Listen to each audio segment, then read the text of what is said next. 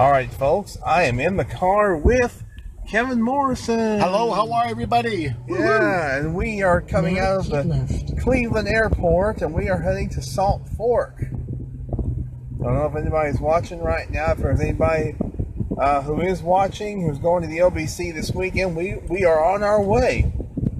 Woohoo! We're about 2 hours, 3 minutes from Salt Fork, so yes, we will see you folks there.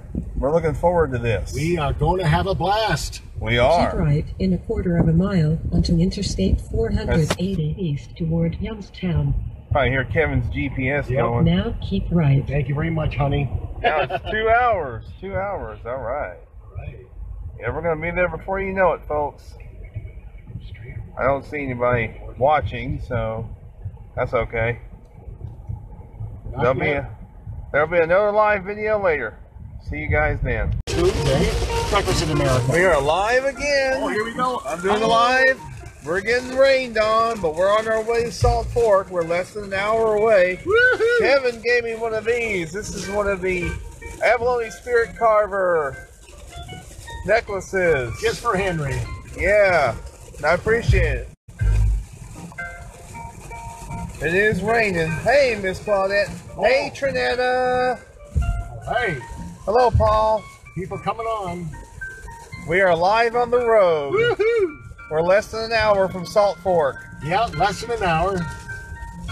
Listen to Supertramp. Listen to Sirius Satellite Radio. Yep. Got some good tunes going, having a good time. Hello, Mark Para. Don't want to be too loud. Hey, Trinetta. That's right. Yeah, she and her family are not going to be able to make it this year. Yeah, she said she wasn't going to be able to make it, so I'm glad she's able to join us. Yes. For the Facebook Live. Yeah. Because it's still important and all that matters. Yeah. Yeah, we're like I say, we're less than an hour away from Salt Fork. Yep. It's not much further now. What is it? A raincoat and boots. Yeah. Exactly. Hey, Chris.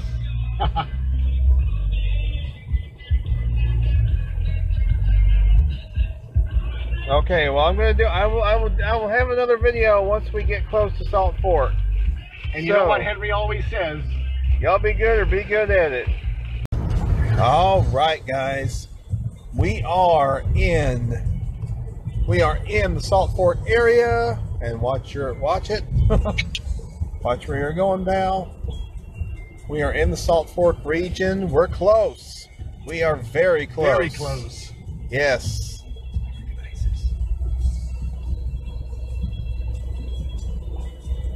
Somebody's watching right now. All right. Whoever it is, hello? Hello. Yeah. Still in the car with Kevin Morrison. All right. Hello, whoever's there. Woohoo. Yeah. We are so close. I recognize this area. Oh, yeah, I do too. Oh, yeah. It's a little bit of a sharp turn here. I got to slow her down a bit. Yeah, we are just south of Cambridge. We have sharp turns in this area. Better slow her down. Oh, yeah. Oh, yeah. We are in the Salt Fork region, ladies and gentlemen. We are so close. We can taste it. That's right. Hey, Suzanne Ferenchak. Oh, hi, hey. Suzanne. Woohoo! Yeah. We are in the Salt Fork region. Hey, Steve Adkins. All right.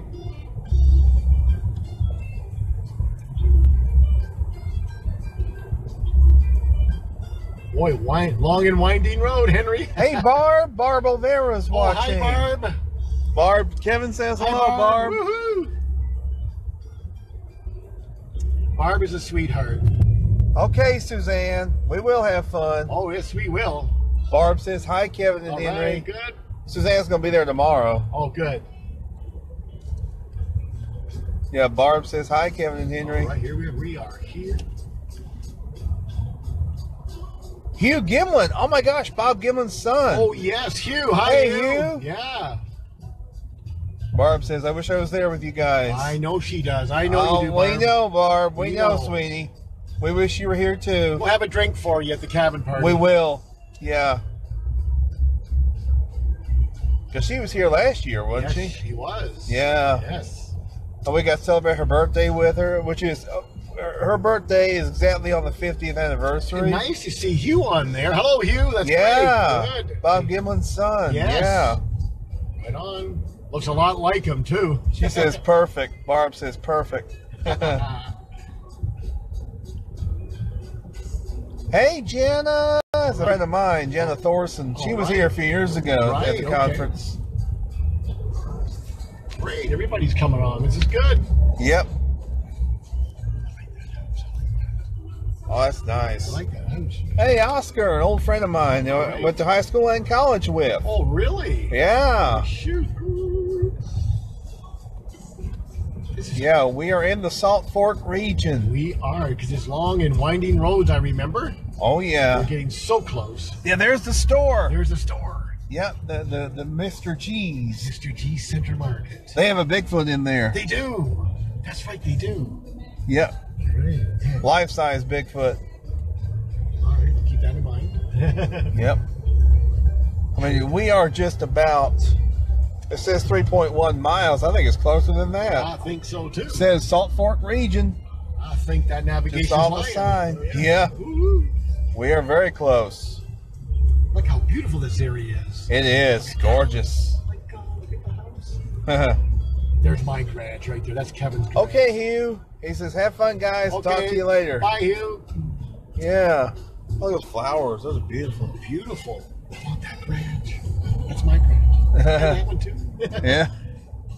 Put the old Chevys in there. Look at that house. Oh, my God. People got some money around here. Mm-hmm. Mm-hmm.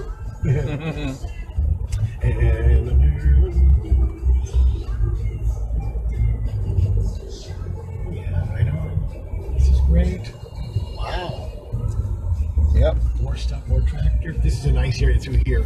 It is. I remember this area through here. Oh, yeah. Yeah, I'm familiar with this area. This is nice. Yeah. Everything just... Look at that little cabin up there. I like that. Mm-hmm. Wow. This is great. I'm enjoying this. Oh, God. I know that Scott Albaugh lives around here. Oh, really? Yeah. Oh, Misty's... No, he's not. No, he used to come to the conference. I was thinking of Misty. No relation to Misty. Oh, okay, darn. Okay, we're close. I think it's part of Salt Fork Lake right there. Yep. We will see that as we go into the left. We sure will. So some turkey vultures gathering over there.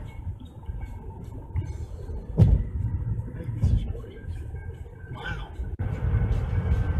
I think people are enjoying this, Henry. I think so. I think they enjoy it. Yep, because we're not far now. We are not very far. This is great. Here we go. This is good. We should be able to see that big sign, Salt Fork. Right, and be on the left. Yep. Yep. With the flag, a big tall pole, and some flags on the top. Yep. Actually, last year I slammed on the brakes. Coming in there. Whoops. It says 0.9 miles, so it's not far now. Right. That's Jurassic over there, so yeah, it's coming up. It's coming up. Like over this hill or somewhere. Yep, it's over the hill.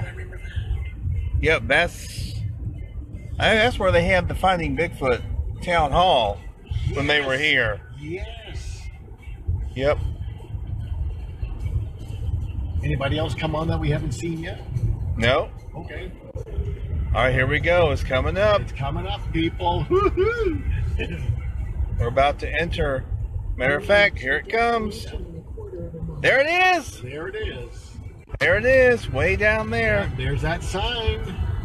Yep. Okay, we just go to the left here. Oh, yeah. And when I pull in, I might even slow down a bit. So Your destination. yep, there's a destination. Here we are, folks. There it is. Salt Fork State Park. We are here. There you go, Henry. You can take a shot. There you go. There you go. Yep. All right, here we go. Woohoo! All right, we are here, folks. There will be more live video later, but I just wanted to let y'all see we were coming into Salt Fork. So there'll be more video, more live video later. For one, thank Gabrielle and Mike Cole for putting this party on. Yay!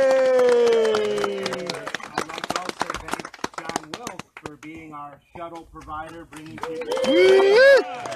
Whoop, whoop. And I'd also like to thank. Someone gave me a bad Uber thing, and I'm not happy about that. Excuse me, sorry. I'd like to thank all my speakers, Cliff, Bobo, Tom, B, Ken, for coming and taking the time to coming here. And then, but I'd also like to, thank Caroline Curtis too for being such a great person. Yay! Caroline is the administrator for the BFRO, and she, the things she does behind the scenes. She's not a stripper like you thought. Oh! Oh! Oh! But, anyways, the things that she does for the organization, and even for me, I mean, just all the things that I try to do for our Ohio team and in the BFRO, she's kind of like a piece of it, because without her, we couldn't get a lot of things done and a lot of things accomplished that we like to do. Here, here. So thank you, Caroline, very much. Yay! Obviously, all of you for coming to the event. I know that, this has been an emotional last year of time. There's been a lot of weird things happening in the Bigfoot world, but all I can say is this, is that people, we just need to move forward and go on. And you know inside what the truth really is, and what's good and bad, and so on. And then of course our honored esteemed guest Tom Yamarone tonight. Yeah, yams! Programs and postcards and stickers from last year's event, because obviously I wanted to make sure you get these, and then obviously when obviously your health issue, it was just one of those things that a little stroke. Yeah. And he had a stroke in February of 2016. It was 2017, and I told him, I remember talking to him on the phone and barely could understand what he was saying. I told him, I said, "Yeah, but I need you to speak at the OBC." And he was very down. He was very depressed. Never thought anything would happen. I mean, he never thought he'd walk again, let alone drive again. But yet he's driving, he's walking. Yes. Yeah. Woo! Woo woo! So I mean, before you know it, once that cane is gone, I mean, he's going to be just this totally new man. Yes. And then, of course, with his support group, Bobo. I mean, God, Bobo, you can't even just what he does for Yans. Cliff, his wife Marilee is just second, and she would have been last if you interrupted. That's coming to your room tomorrow night. Whoa! Whoa! And of course, John Kirk and Winona, they've always been such a big supporter of Tom, and Jeff and Tanya Thomas from Georgia, once again. Yeah. Just priceless people.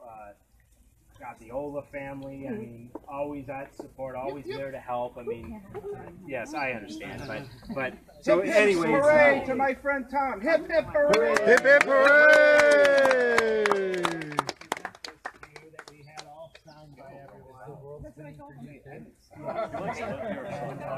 Who's everyone? Yeah, I didn't say Yeah, it rocks.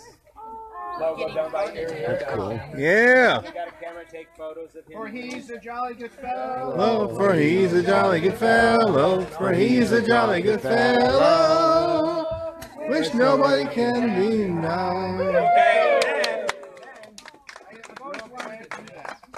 Real quick, I would also like to sing a special happy birthday to someone. Ooh. Oh. One of our speakers, B. Mills over here. Miss B. She had a birthday on June 23rd of last year and almost got killed in a car accident. Oh no. Well, she never got to have her birthday cake that day, so I had a German chocolate cake made. Oh. So I'd like to sing happy birthday to B. So let's sing. Happy birthday to you. Happy birthday to you. Happy birthday, dear B. Happy birthday to you. Woo! Woo! Woo! Woo! And, you know, the night she was in the hospital, I went and saw her and her friend Lori. They called her from the party. She was supposed to, it was her birthday party. They have the German chocolate cake right there, and they sang. All these people stoned off their mind, of course. Singing happy birthday. So I said, you know what, I want to make sure that she actually got a birthday cake for that year. Right on. So German chocolates, eat it all. Yeah. We're all survivors. Exactly. Everybody here is amazing. Thank you, Tom. Thank you, Bee. Yes. Enjoy yourself, everyone. Woo! Woo! Whoop, whoop. Yay! Salute! Let's do it again next year. All right, we are here at the VIP dinner, and we're about to get an announcement or two.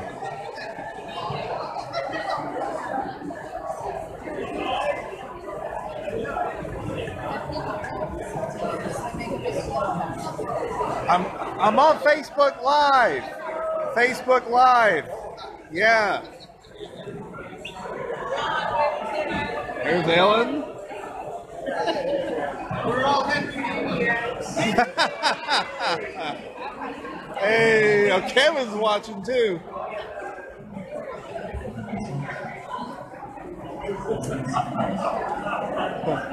We got the CSRA folks over there.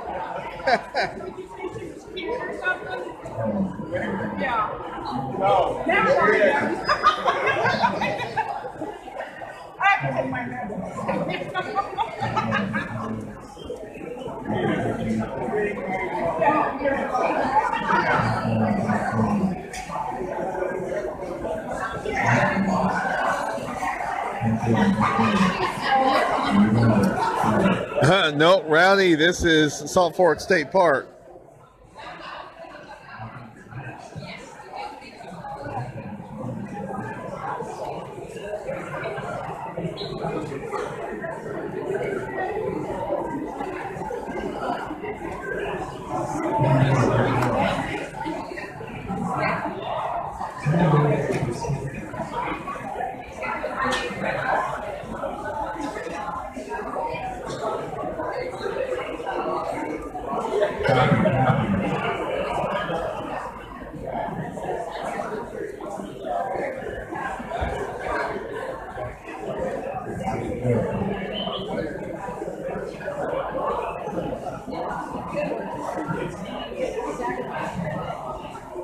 Good. Can I have your attention, please? Let's quiet down first before we can get anything going. All these little side conversations, put them to the end. It's time to stop. You guys get enough to eat, I hope? Yeah. I won't say what I'm going to say. The pickle looks like he's smiling, so that's a good sign. Can you guys hear me over there? Okay, stop. Kurt, quiet down. And then he talks a lot. Oh, you laugh a lot, so what do you laugh at? Exactly. But, really? I should, but kids are in the room. Uh-oh.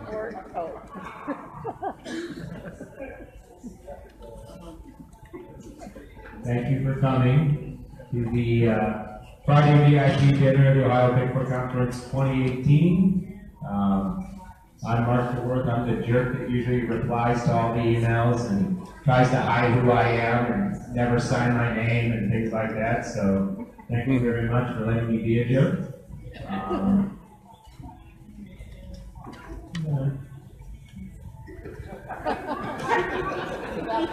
Where's the phone comes from? Shut that up. I hate country. Yeah. If it was like Metallica or Pantera or something like death metal, yes. Even some skilled jazz, classical, I love classical. ACDC. Kenny G, I would have him jump in that. Let me ask you this: what is on your? What are you listening to today? Me? But what do you have on your phone? I mean, it must be some sort of music. What's your go-to music today? Please tell me. Okay. I think in my car right now, I think I have Randy Rhoads Tribute. which is just impeccable work. It's a masterpiece. Right, Patrick? Right. Yeah, certification. But anyways, thank you all for coming. Thank you all for supporting this event. How should I say? This is the year where I just kind of been on a crazy train. You know what I mean? I got a little paranoid. To say that, and let me see. Goodbye. There's no goodbye to romance for me. You guys get the reference points, but yeah, I'm sure most of you don't. But hey, that's the way it goes. But it's just been an interesting year, let's say. But I'm so glad you guys decided to come back to the beautiful Salt Fork State Park and the Salt Fork State Park Lodge. I think I thought the food service went exceptionally well, and I know there's a few. You know what, I wanted to give it a trial because I know a lot of people complained over the years about having to drive into town, trying to find a place, find parking, and stuff like that. So I know it was a few dollars more this year to have it here, but a lot of people said just to not have to drive the 35 minutes there and the 35 minutes back was well worth it. So we could all stay here and not have to rush back to the lodge. One thing I will say is that I have to thank my executive assistant, Gabrielle Cole. I know she's probably not here, she's probably setting up for the registration, but for, with the idea of the early registration today from 1 to 4, I thought that was a huge hit. It got a lot of people your badges and checked in and things like that, so, thank you, Gabrielle. I know you're probably not here. Woo! Woo! Woo! I couldn't have done it without you. She kind of said to me, all you got to do is show up and smile and wave. And I said, well, I don't typically smile and wave. It's more like smiling and, I come from, a family of zero tolerance, right, Pat? So, what do you laugh about, Cat Lady? I do like your shirt, by the way. It is. It's so cute and evil in the same breath. I'm a cat man and ended up getting a dog. Imagine coming home and lo and behold, I get this tagged in a Facebook page. Mark Dworth, I just want you to say don't hate me. And she's putting her head down at the table right now. And I'm like, oh, another cat. I've got chopsticks home for sure. That's it. So I walk in the house, and what's sitting there staring at me, barking away, but this little, whatever that thing is. Sauron and Mordor would have created a dog, it would have been like that. That's how evil it was. But lo and behold, my cats were very upset. I was very upset. I looked at the family and I just said, if you think for 1 second you're going to be picking up poo, I guarantee you this dog will be in an envelope. I'm sorry. Hit him with your cane. Yeah, that's right. You don't need that cane. If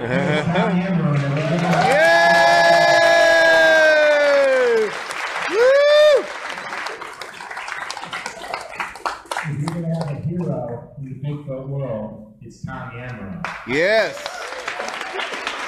The things that Tommy has gone through in the last year plus of his life, and it's just to see him walking, to see him thriving again. Yes. And just, surviving, persevering, and I mean, obviously his lovely wife Marilee, without her, it wouldn't be possible. Yay!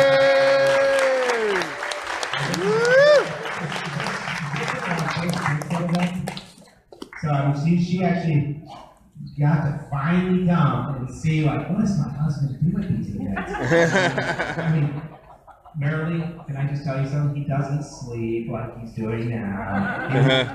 Usually that fire pit down below, it's like 4 in the morning, there'd be Tom. And so don't sit there and believe all the stories. It's all, if you need to come clean, I'll tell all. Tom, trust me. Anyway, so just a miracle, and I was just, when Tom was sick, And he was really sick, and he could finally talk where he could at least halfway understand him. I told him, I said, Tom, I need you to come to the Ohio Conference and be a speaker. And he said, I can't do it. I said, no, you're coming to the Ohio Conference and speaking in 2019. Dude, I just don't think I don't think I'm ever going to walk in. I don't think I'm going to be myself. I said, Tom, you are coming to the Ohio Bigfoot Conference in 2019 and speaking. Well, over a year later, look who's sitting there. That's right. Woo! The first thing you have to do for your healing is pick up that darn guitar. Mm-hmm. Well, I can't hold my hand the right way. But Tom, you know your songs. You know, use that as your motivation to, you know, you start playing music. Music is beauty. Music is just so special. And, you know, music is a way to communicate and where everyone can, like, have that middle ground in life. And, you know, through Tom's music, you know, through Bigfoot, through community, you know, he's delivered just, like, so far and so beyond of you know, what you'd ever expect out of a person. And not only is Tom a great music man, he's a great Bigfoot researcher. He's super skeptical. He's really feet on the ground. Yes, he's investigated tons of reports, but he's the first person to call out as a hoax.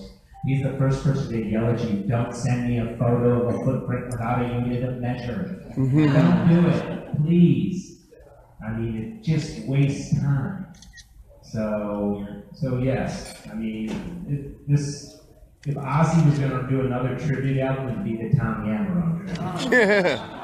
So, Tom, I'm so happy you're here. I love you, brother. Thank you for having me, and thank you all for supporting me. Yay! Woo! So, as we move on through the day, or this evening, you know, things that we have to look at is, obviously tomorrow's going to be pretty darn hectic, as we know. Obviously the vendor area is going to be where it always is. We actually expanded into the one little offshoot room, as you can see where the tables are. There's going to be a lot of people here tomorrow. So what I would suggest to all of you, because I advertised the Bigfoot flea market, as you saw me, notice I put 1 to 7, not 11 to 7. Well, obviously the vendor area will open up at 11 a.m. Vendors are free to start setting up at 9. I would appreciate it, no sales commence till 11. Because we got to give all the vendors fair opportunity to set up where they're not getting mobbed or packed with people. So be courtesy and just hold off.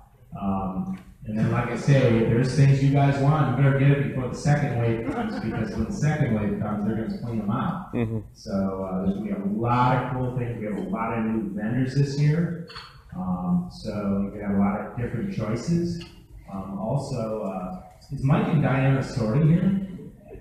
They just showed up. So they'll have the t-shirts for you guys who everyone bought the t-shirts. Mike is my graphics guy. Look how beautiful those banners are. Remember, you got your shirt up. Stand up, Vanna. Yeah. He's modeling it. Looks great, by the way. I mean, it really does. I mean, Mike does it all. He volunteers his time. He doesn't have to do it. He does it because he's passionate. He loves this field, and he loves his hobby. And you know, and I will always say this to everyone in this room: if you're not having fun doing Bigfoot, don't do it. This is fun. Yeah. This is community. This is doing things we all enjoy. I have a young lad over there. You know, I had dinner with him and his grandma. Just, you know, no one wanted to sit with me, so it's like, dude, where do I go? You know, they said, you can sit here. But, geez, well, that was nice. And, who are you? But nice kid. He was telling me how his interest was in Bigfoot and everything like that. And I told him, I said, you know what? You're going to be going into high school, you're going to be doing all these things in life. I say, get your education, get your career set. Bigfoot is always going to be there, but get yourself going, moving to adulthood. And then, as you establish yourself in life, continue your research, your search, because, you know, to have a career in front of you and then have a hobby in Bigfoot. And I'm not saying we don't have to be serious. And, you know, some people say, well, hobby, that means it's just fun. Well, fun, if you're not having fun, don't do it. Because people, I mean, I've seen so many people in the Ohio Bigfoot world and all the Bigfoot community, and I've known them all. Come and go. And usually the reason why they leave is because they're miserable. Well, if you're miserable doing this, don't do it. This is fun. This is going camping. This is going hiking. This is learning about not just Bigfoot potential evidence, but it's also learning about the woods. It's learning about the ecology, the forest, everything about it. I mean, you guys, whoever follows me on Facebook, and I know I'm boring, but you know I love looking for big trees. I actually found a maple tree in the park here that's going to be a state record. I mean, you know, that to me, that's huge. I found a pin oak. Coyote and I, we found a pin oak up near Lake Erie. Him and I were hiking in this one field, and he goes, dude, look at that spread way up there. And like on the tops of the trees, you just see this massive spread. So we hiked down through this like 10-foot tall reeds down in the woods, and it was like the most parted to see. It's the biggest oak tree that I think I've ever seen, at least to that day. We go down to it, and dude, Coyote's a big boy. He climbs up on that tree. That branch is coming off are bigger than him. And so we thought it was a white oak. And so we kind of left it at that. We did some measurements. We sent it to the state. They said, well, you know, it's a nice thing, but it's not a white oak. It's a pin oak. You're like thinking, wow, we're talking Bigfoot and pin oaks. But you got to understand what I'm saying is that, yes, why we go look for evidence for Bigfoot, we're also looking for other things. And so if you learn the environment, learn everything about the ecology, the water, and everything about that, you're going to learn a lot more about Bigfoot. So use that as a tool, you know, where, I mean, one of my favorite things to do is volunteer. Volunteer for the naturalists, you know, for the state, be a volunteer naturalist. When you go with these naturalists, you listen to what they talk about. The stuff you can learn in 1 hour is more than you learned in your whole, hey, is that a phone call for me? Is that a pizza order? No. But no, you just, all I'm saying is that use Bigfoot as that tool, that extension, to learn about everything else in the forest, and also for good health. Because you know what? Hiking is one of my favorite things to do, as you know. And so to just hike in the woods every day, to take the dog all over for a walk. Oliver's a pretty darn good walker. He's doing 6 miles now. So I told Coyote, I said, dude, you're going to have to bring him in the path and see how he does. And, so I do like Oliver. So, anyways, and then of course, all the great speakers. You got Ken Gerhardt here. I mean, Ken's been. Yeah! Woo! Actually, how long? How long have I been in the field? Yeah. 20 years. So you got a 20-year veteran of the field, and not just Bigfoot, but cryptozoology as a whole. And then obviously you have Cliff Berrickman from Finding Bigfoot. Yeah! Woo! And he's proud of it. You know, and like I say, you know, nerd have Bigfooting, that's fun. And if you have fun, you can be serious and fun in the same breath. But if you don't have fun doing it, it's not fun. So, then of course you have Tom over there and Bobo. Bobo, please understand, folks. Bobo was supposed to get into Cleveland at 9 o'clock on a non-stop flight from San Francisco. He calls me up at the gate. Dude, you're not going to believe this. They canceled my flight, dude. They were on the taxiway, number 2 for takeoff, and the flight crew didn't do a safety check. The plane had to go back to the gate, shut down completely the A-cars, and then of course do the safety check. And by the time the safety check got clear, they went and tried to back out. Oh, now there was a flight delay to Frisco. Well, they got delayed so long they canceled the flight. Then dude calls me up, dude, I'm sitting there, dude, what am I gonna do? Dude. Well, eventually they flew him back to San Francisco, and then there were no more flights to get on to Cleveland, so he had to go to LA on the shuttle, as they call it. Then he flew the red eye and got it at 6:30 in the morning yesterday. So when he got off the plane, he's like, dude, I'm tired, dude. So I said, okay. So I took him to my house, and of course, what do you think Oliver did to him? Dude, the dog won't shut up, and it's like, so finally I took Oliver, took him out in the garage, and changed him into like a cat's torture chamber. It's like, yeah, my one mean female friend said, "Be like Tracy, do something about this." But anyways, so I mean, he did sleep a few hours. I told him, dude, just because he slept. I gave him a bed, he slept, and I went and walked. And of course, you know how that walk went. I went 3 miles one way, coming back. About a mile and a half to go. The door opens up, the rain, it just pouring. I look at the dog, it's just like, I was scared. I was wearing my glasses, just they were all fogged in, and I'm just walking, looking, and I just looked at the dog and don't say a word. And then I get to the van, so I said, I'm soaking in shorts. I just pull my shirt off, throw that in the van, pull my shorts off, and just in my underwear, I was so wet. And so then I look over, and there's a grandma sitting in a Honda Accord. I just look at the dog, it's gone. I drove home in my underwear. So, I was worried my phone was destroyed, but luckily the case I had saved it. So I did that, and then of course we come down.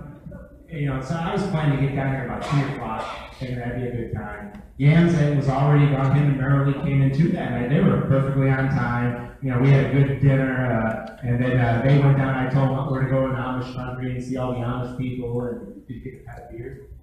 I was going to say, Andy, we can give him an Amish hat and he can act like we're hat.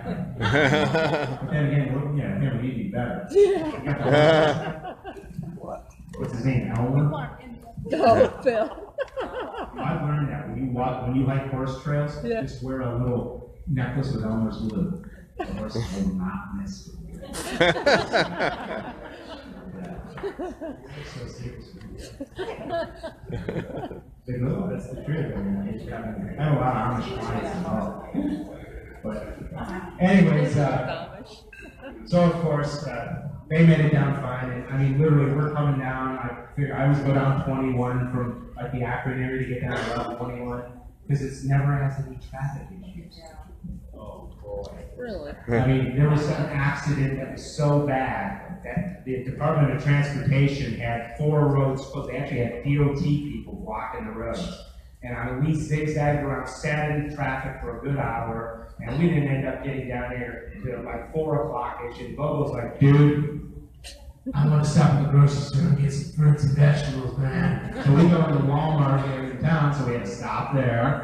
And of course, Bobo in Walmart is like, pretty good, dude. What are these things called? I said, those are called people, locals. They kind of look like Northern California people. I said, dude, because they're kind of like that. And so I had to pick up a cake, you know, the whole night. I had all this stuff planned. So we eventually did get here, and everything was cool. And then we had a little surprise party for Tom over at one of the cabins last night. So it was a good time. Everyone had a great time. It was great. Gabrielle co-hosted it. Thank you, Gabrielle. I love you. Yeah. Woo. And then, of course, and then more stuff. Of course, why do people message me the day before the event or 2 days before? Oh, I just want to know if I can come to the flea market. Read the description. It's free and open to the public. We're going to go wrong. So, just one of those things. So, yes, I get all that, and I do answer all of them real quick, and everything like that. And so everything went good yesterday. I was really happy, and I got like a good 2.5 hours of sleep, which is sweet. And Coyote and I went for a walk this morning, and ended up hooking up with John from North Carolina, went for a walk and hiked around, and then we had who went on the hike today, this morning? Was it a nice hike? Good? Why don't you clap at least fake it?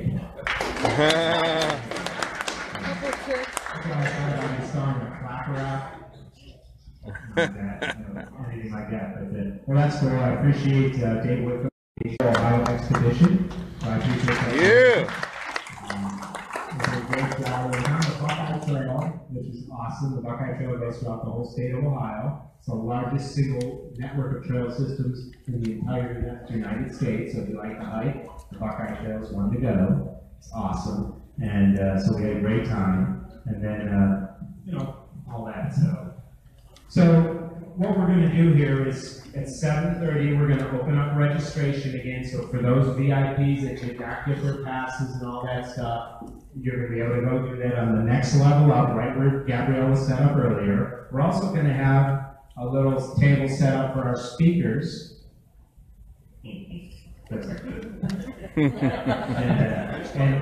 just to sit around, you guys can come talk to them, and especially the kids. I know there's some kids, and I'm hoping Bobo does come back down. I know there's some kids that want to meet him. So let's hope that happens. And then we are going to have a movie tonight in the main conference room.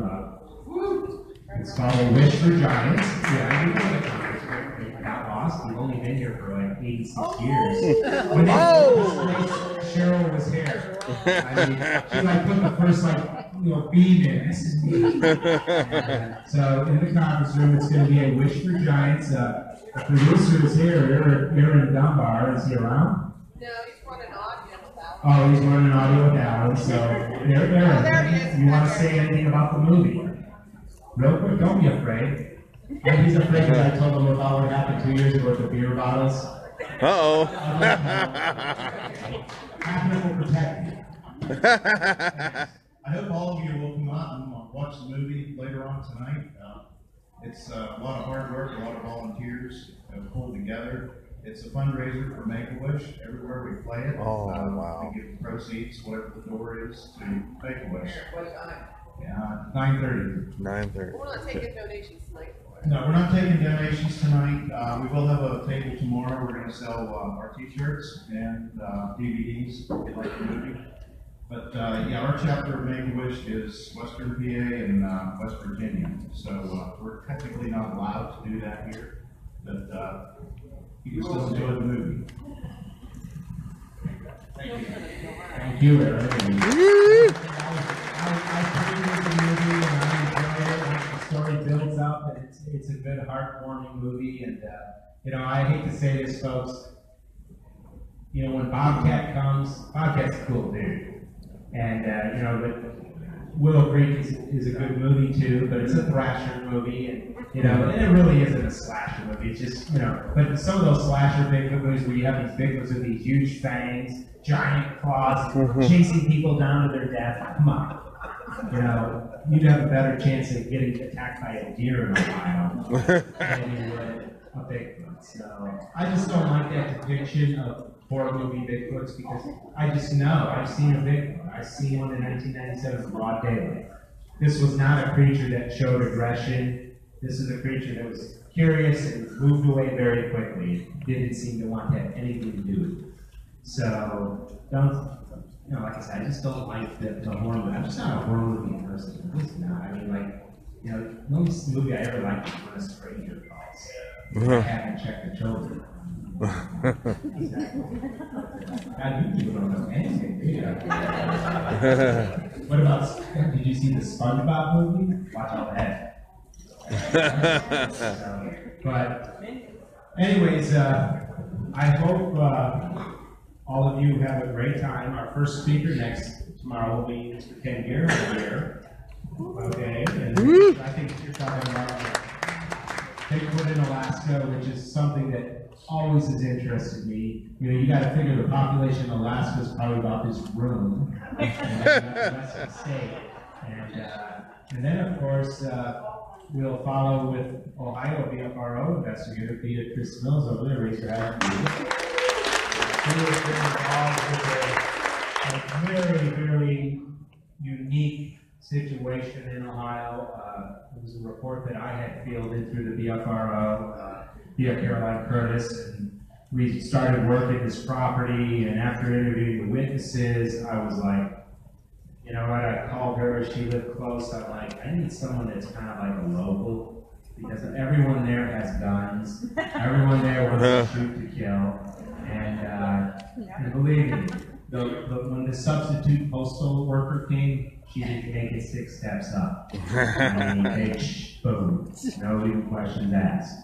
And but she had developed a relationship with these property owners. We started a real heavy-duty recording project, which you guys are going to get to not only hear audio, but you're going to hear some amazing audio. And the property is still active to this day. I mean, we are still pulling audio files out of this property. And if you've gone to the BFRO website, the report has been published just recently. It's Fairfield County, Ohio. So if you look at the most recent updates, you will see it on there. So check out the report, listen to some of the audio that she has on there. And it's just one of those, it's just, to me, it's, in all my years of doing Bigfoot investigations in Ohio, and I've been involved with some great investigations. I mean, long before you guys ever thought of Bigfoot in Ohio, I was out in the woods, down in Woodbury, down in Coshocton, down in Muskegon County. I was doing stuff long before there were email, long before there was internet. I mean, the only way you could get a report was if you hope a sheriff would give you a call and say, hey, there's some lunatic that said they saw a Bigfoot. And the biggest problem then is by the time you got the report, you know, it's weeks old, so the evidence factor is just totally not there. But these people are seeing something. I mean, so you have to look into this. I just kept looking and looking and looking, and eventually I met Don Keating years ago, and Don showed me some areas in Coshocton that were just not only amazing areas, but I mean, we were interviewing witnesses on a weekly basis. I mean, seeing a multitude of creatures. So it was an amazing time, and so that was I consider that a great time of Bigfoot. And then when this started happening in 2016. You know, I was like, wow, this might rival like Woodbury, you know, the things that were going on there. And this is just not even rival, it's just farly exceeded. There's just been not only just so much things happening, but just so many sightings by totally unrelated different people. I mean, it's just been amazing. So you'll get to hear Bea talk about that tomorrow. So give her your full attention. And then, of course, I think we have Cliff Parapin speaking, and I'm sure Cliff's going to be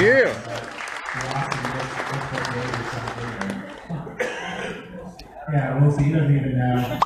He's going on YouTube to look at the collections. I'll just do this. Whatever. But, yeah, whatever. So then we're going to have a dinner break, which will have about 90 minutes for dinner. So I don't know. What is the lodge offering tomorrow, food-wise, like during the dinner break? Stew? Did you say stew possum? Oh, that's a delicacy in this part of the state. We're going to be offering some kind of express lunch or dinner, I'm sure. I know we said that. We wrapped up burritos from today. And then we will continue on, and we will have Tom Yamaron then speak, and then we'll leave it to Bogo. Which Bogo will finish the event with assistance from Cliff. Cliff is going to be his kind of his MC basically, or his should I say controller, handler, spirit or whatever. So you're gonna have Cliff and Bogo together. Yeah. So it will be amazing. And you know the best part of this is I never get to see it talk. I've never seen it talk at the conference ever, and which I don't mind. They're all overrated anyways. Oh. Right, Patrick?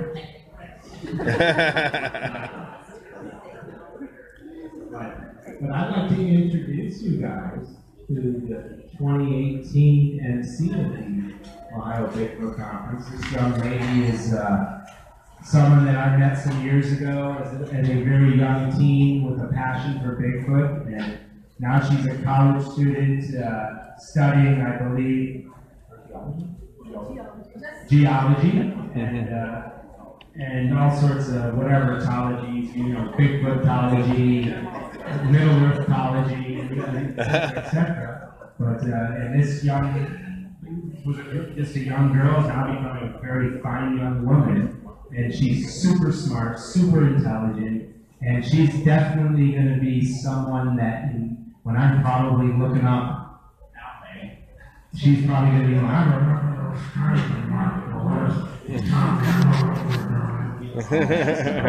but it's my honor to introduce the MC. This is Nicole. Yay, Nicole! Woo! Whoop, whoop.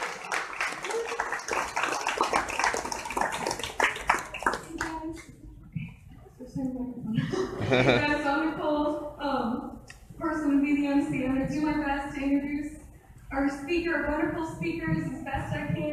shine the spotlight on them as they deserve, and it's going to be wonderful. Today's been wonderful so far, and tomorrow's going to be fabulous even more, because I was just started. I can guarantee that, yes, because we are very blessed to have a wonderful leader of those Yeah.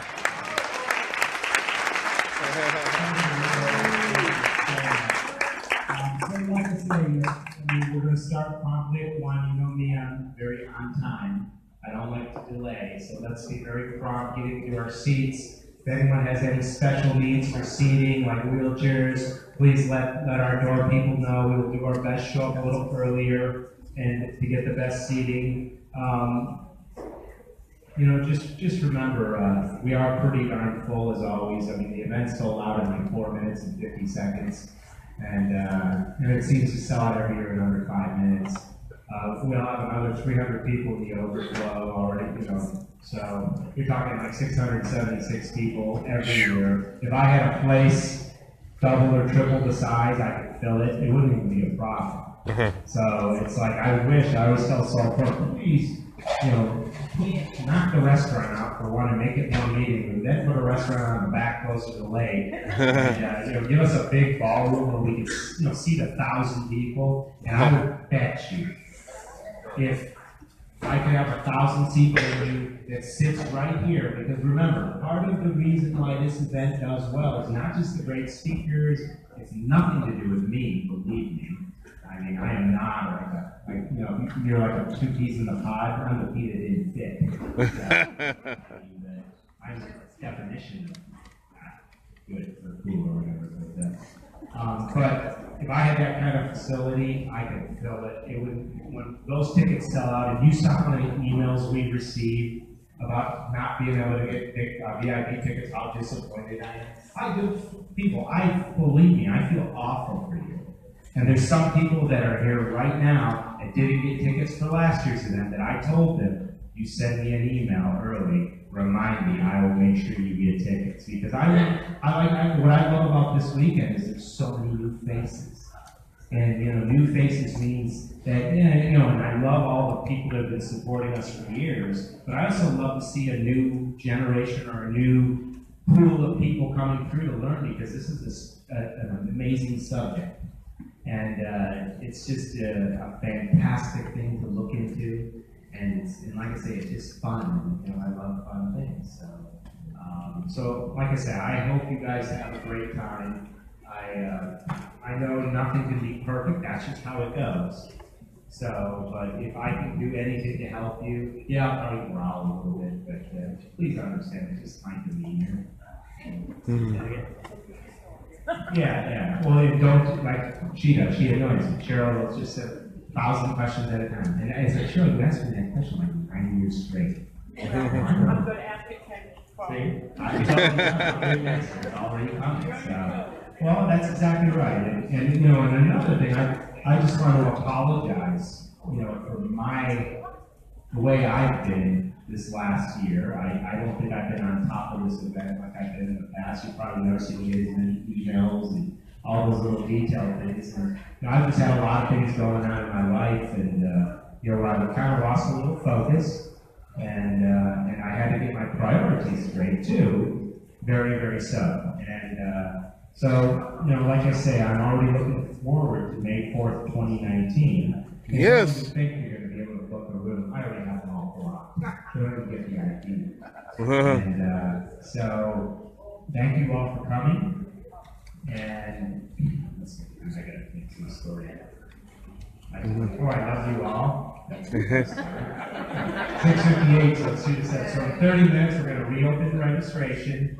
And like I say, let's have a good time tonight. We're going to get some guitars out. I'm sure there's going to be some music jamming. You know, let's have a good old time. And what do you need, Pat? A beer? A shot? Tequila. Straight? Well, you know, I can't handle that stuff. He can.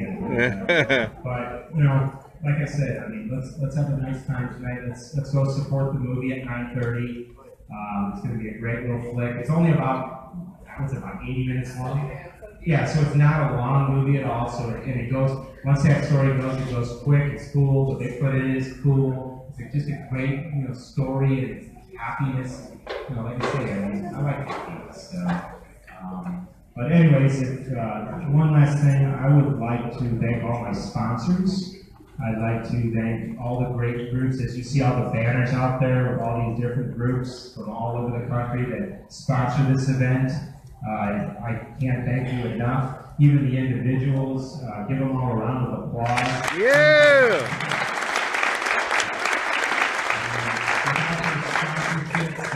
And we continue supporting the event. Events like this couldn't happen. I'd like to thank especially Expedition Bigfoot, the museum in Georgia, Dave Ricardo, who couldn't make it this weekend, and John Wilk and Team Massachusetts. They've been my big main sponsors. Woo! And like I say, you see these people with all this Massachusetts. Just because they're from Massachusetts doesn't mean they're going to pork ranch out of it. They're good dudes. I've gone to Massachusetts and I've done squash and stuff with them. Believe me, there's Bigfoot in Massachusetts, and you would never know it until you've been there. And when you go there, you're like, wow, you can't believe it. So, anyways, thank you all. Thank you, the group from Georgia, the CSI. Yeah! Minnesota Bigfoot Research Team, Hawkins Bigfoot Conference, Ohio Bigfoot Organization, Bigfoot Dave, who else? Me, Patrick, DJ Service. And, there's so many of you guys that I just can't thank more. The BFRO for just a great network of people through there. Brassman Gear, Ellen and Jesse for doing my audio video. Paul Costco for giving me the awesome audio. I want to say the challenge I posted to Paul. I told Paul that if he does not awesome any of my posts on OBC from this day till the next conference, I will give him a free VIP ticket.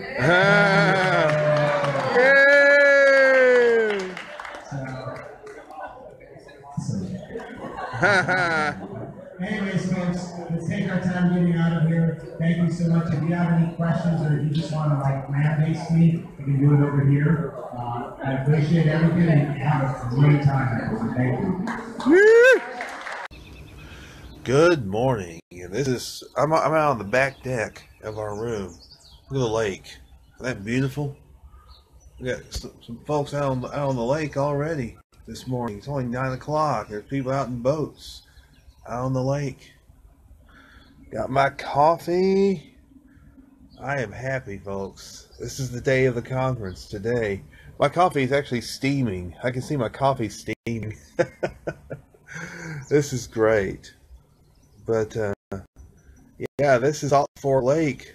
This is right out our back door. This is beautiful views. There's the other side of the lake. There's no telling how many Sasquatches have been running around out in this area.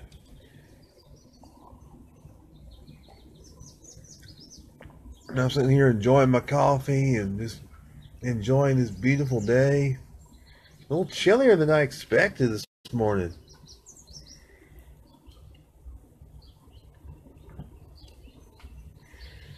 But we have the radio. Hey Ed, what's going on? You gonna be here today? Hey Toby. Good morning to all of you who are watching. Well, we've been having a lot of fun here, you know, the last couple of days. Kevin and I have, and beautiful. This almost reminds me a little bit of Harrison Lake. I'm in British Columbia. Like where the lake has like islands with mountains in the middle of it, and there's just, I mean, just you can see far as the eye can see. You can see the hills. The rolling hills of southeast Ohio. This is actually the first year I've done this where I've done Facebook Lives from the Ohio Bigfoot Conference. But I figured, hey, I got a good phone, I got good data on it, why not?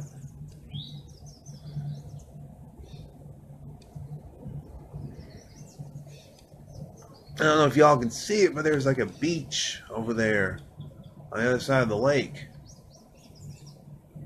You guys might not be able to see it, but it's way over there. I hear the geese.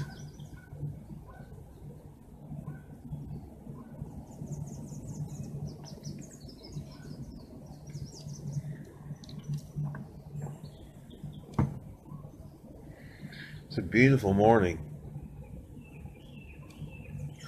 We got a little rain. It rained some yesterday, but really wasn't of much consequence. We were all indoors anyway, so. But we had the VIP dinner last night. It was nice. Then we watched the movie A Wish for Giants. It was okay. It's pretty good. Hung out at the bar for a while.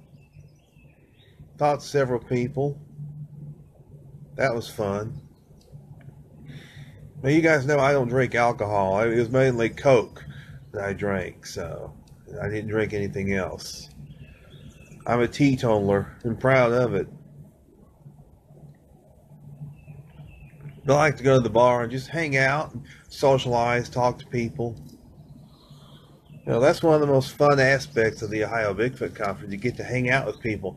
And the nice thing is, you come in early. You come in a day early before all the craziness starts, which is going to start today, by the way. You get to talk to people. You get to know them and all that. I've gotten to... oh, I'm sorry you can't make it, Ed. Oh, man. But you get to talk to people. I've been talking to Ruth Young Thigpen. Sweet lady. Sweet lady. She's from Texas. Some of you may know her. Some of you may know Ms. Ruth. She's a sweet, sweet lady. Very dear person. I love her to death.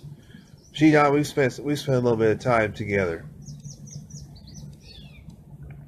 I've had dinner with her. I've had breakfast with her. You know. No, I'm not looking into moving on her husband. No, it's just being friendly. We're just being friends. You know, talking and stuff like that. You know, it's enjoyable. You know, I've gotten to hang out with people here. All right, there goes a boat right there. There goes somebody in a boat. I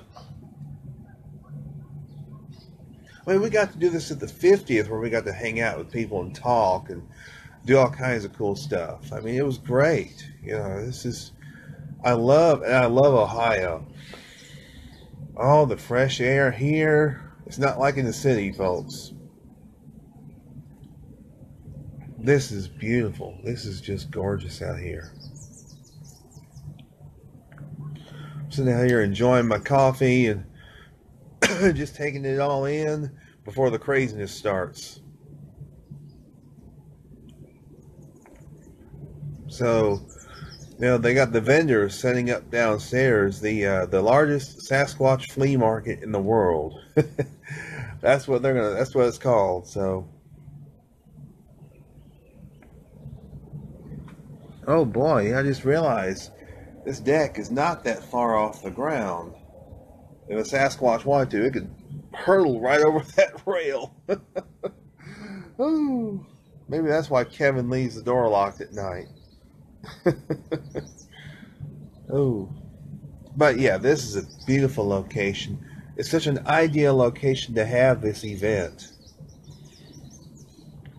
You know, and this year, this event marks 10 years of me attending Bigfoot conferences. This is my 8th here, and I've gone to others as well. So, but you can't beat that view. You cannot beat that view. That is beautiful.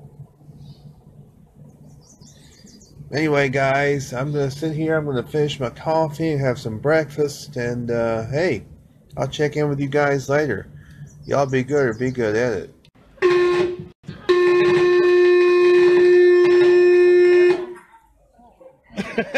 Beat it up, Alan. This is on my fingers.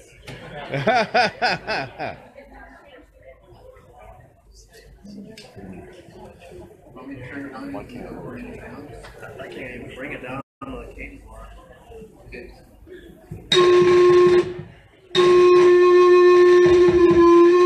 Let's go Bob Dylan. Let's go put Bob Dylan at the Civil Rights March. Woo! Yeah.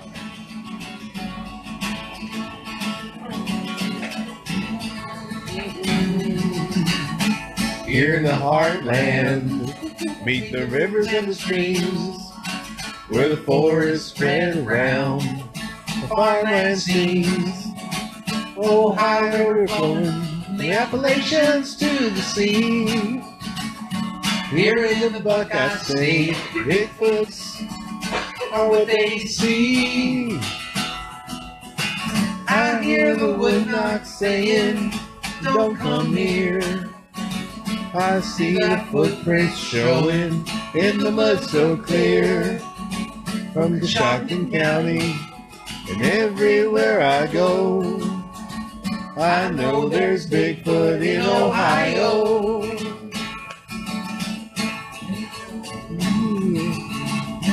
Ooh, yeah. Oh yeah. Mohican River flows slow and lazy.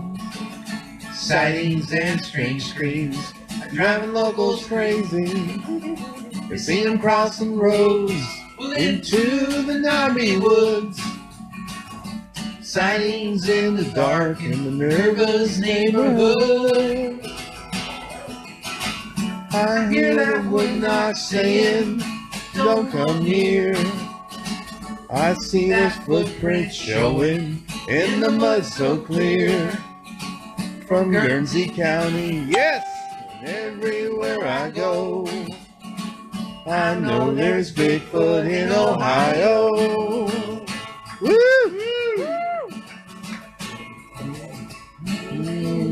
Yeah. Oh yeah. Oh, South Columbus, in the Hocking Hills they roam. East of Canton, Beaver Creek State Park's their home. Wherever forests grow and water's running free, there in those deep ravines, that's where they'll be. Well, I hear that woodknock saying, don't come near. Well, I see those footprints showing in the mud so clear. From Ashland County and everywhere I go, I know there's Bigfoot in Ohio. Hear that woodknock saying, I know you're here. I see those footprints walking in the mud so clear. From Salt Fork State Park, yes, everywhere I go, I know there's Bigfoot in Ohio. All right.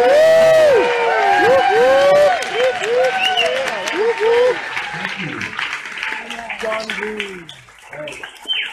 Thank you so much. Glad that song works here. Yes.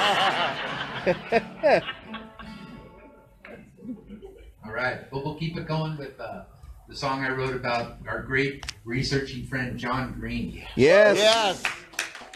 Ballad of John Green. So just keep looking at the Ohio slide.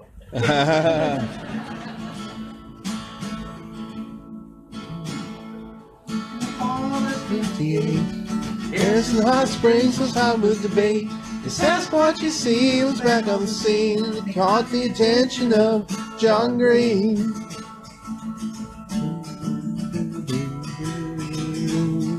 The more he heard, well, the more it rang true. Each story investigated, his interest grew. The evidence was compelling upon Ruby Creek. He knew something was out there he was determined to see. Now he came to California when he saw Jerry Crew holding that foot cast, and then he just knew that finding this creature was becoming his mission. Got Tom Slick to learn the Bigfoot expedition. When he was out thinking Sasquatch wasn't seeking no glory, he was the one documenting the story, and who was always one of the first on the scene. If the Sasquatch had been there, so had John Green. So had John Green.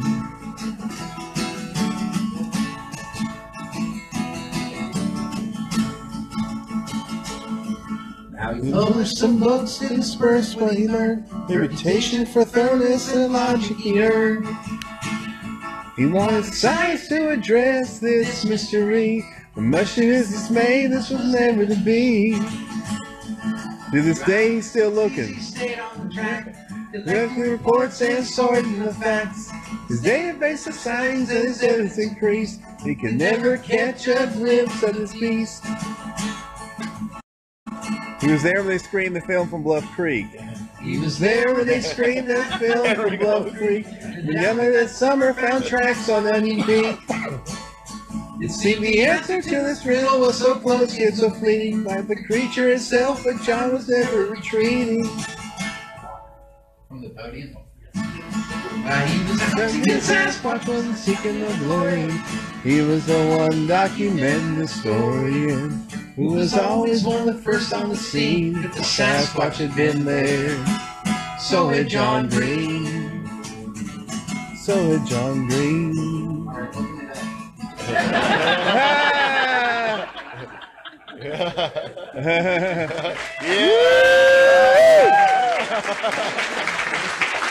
Yeah. Published some books to disperse what he learned, reputation for thoroughness and logic he earned. He wanted science to address this mystery, but much to his dismay, this was never to be. To this day, he's still on. John's on his own. Now he has no regrets, he'd like only to be there when they finally solve this mystery. He was out seeking Sasquatch, wasn't seeking no glory, investigating and documenting the story. And it was always one of the first on the scene if a Sasquatch had been there. So had John Green. So had John Green. So had John Green. Yeah! Whoop, whoop. Thank you so much. I just really want to thank all of you for supporting me and helping me after my stroke and the Yams Rocks initiative. Yes. I bet John's hanging in here. He's working so hard. Give yourselves a round of applause. Thank you. Woo! Whoop, whoop. Somebody said, "You're never going to walk again," and I said, "Oh yeah." Never say never. It was a really long road, but my wife was always there by my side. So let's hear it from Mary Lee. Yes! Woo! Whoop, whoop.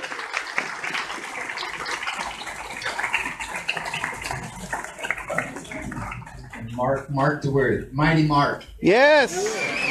Woo! Thank you, Mark. Thank you, Ohio Bigfoot Conference, for having me back. You know, I always have a place in my heart for salt pork. No, truly. Anyway, sorry, I can't come up with a quick one. Let's move on. Well, you're worth having that. Yes. Yes.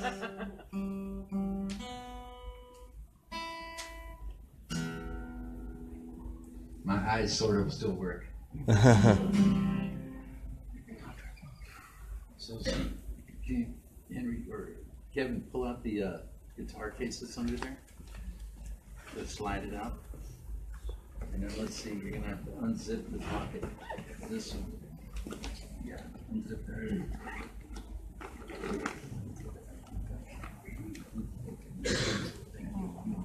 All right, see if this still works.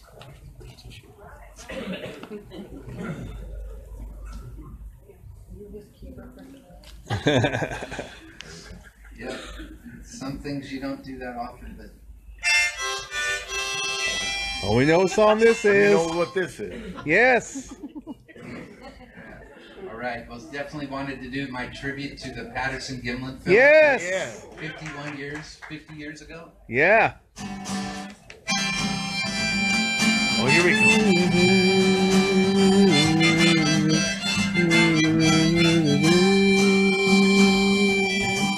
go. Roger and Bob rode out that day until that log jam got in their way. And they got lucky on Bluff Creek that day. Yeah, they got lucky when she walked away. Yeah, Roger and Bob rode out that day. Roger and Bob, they were gone 3 weeks. Right in the forest around Bluff Creek.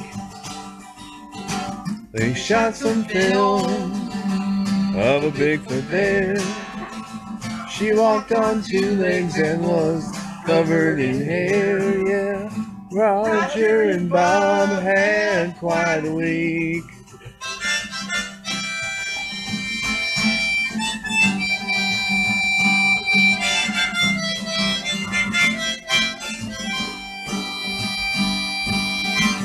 Al got a call on the telephone. Roger and Bob, they stopped by his home. At this hour? They told him about their good luck. And Roger said, I filmed that son of a buck. Yeah, Al got a call on the telephone. Love you, Al. Yes. John and Renee, they came down to see just what those cowboys filmed at Bluff Creek.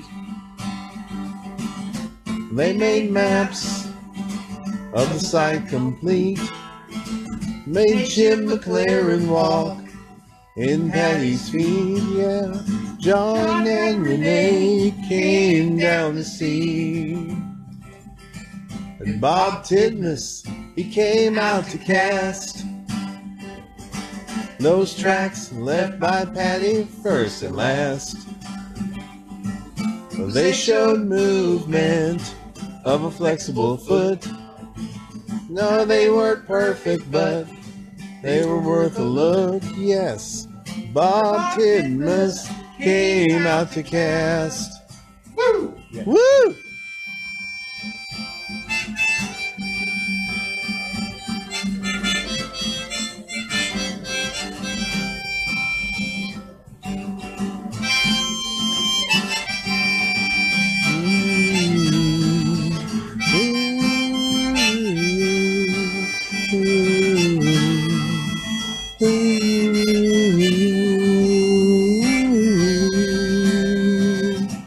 Renee took that film to Russia and the UK.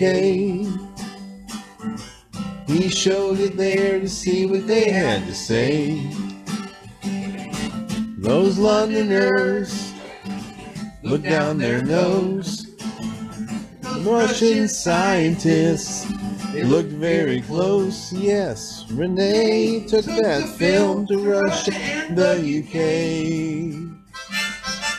That film got shown on the TV. Got written up in magazines like Argosy. It made an impression on our conscious minds. It made an impression of the lasting kind. The film got shown on the TV. Roger and Bob, they rode out that day, and their lives changed in every way. So did ours, because we got to see a living Bigfoot walking tall and free. Yeah, Roger and Bob went down in history. Woo! Woo!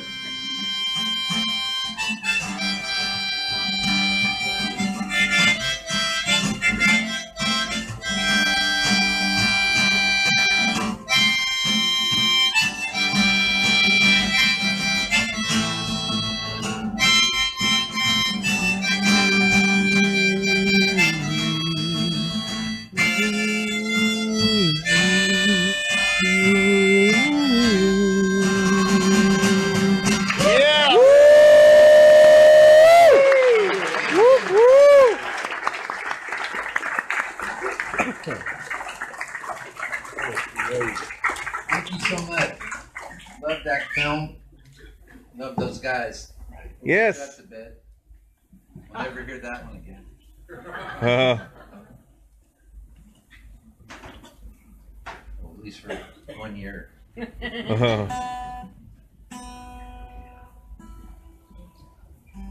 Without him there. Jerry Crew? Jerry Crew, yeah. The Boston top the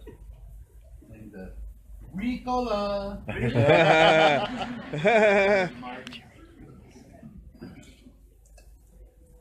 am sanitized. No, I'll drink this. Thank you. That's what I think. Oh, did I spill it? Yeah, no ice. Yeah. No, anyway, thank you so much. The recovery's been great. It's really going well. And they don't tell you anything, of course, in the hospital, except you'll get better. But I can't move my left arm or leg. So you'll get better. All right, when's that going to happen? Now, how about a year? A year? A year it was. Yeah. Can you hear the guitar at all? Yeah. All right, great. Song co-written by James Bobo Bay. Yes. Picked up my paper Last Monday Eve, saw the picture on the front page I just couldn't believe. Serious man holding a giant foot cast. News of this image was bound to spread fast. Who's this man that brought that image to us? His friends and his family say he's a guy they can trust.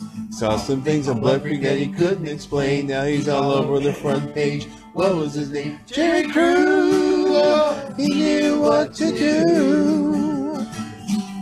Jerry Crew. Those who believe them were but a few. It didn't stop Jerry, 'cause he knew what to do.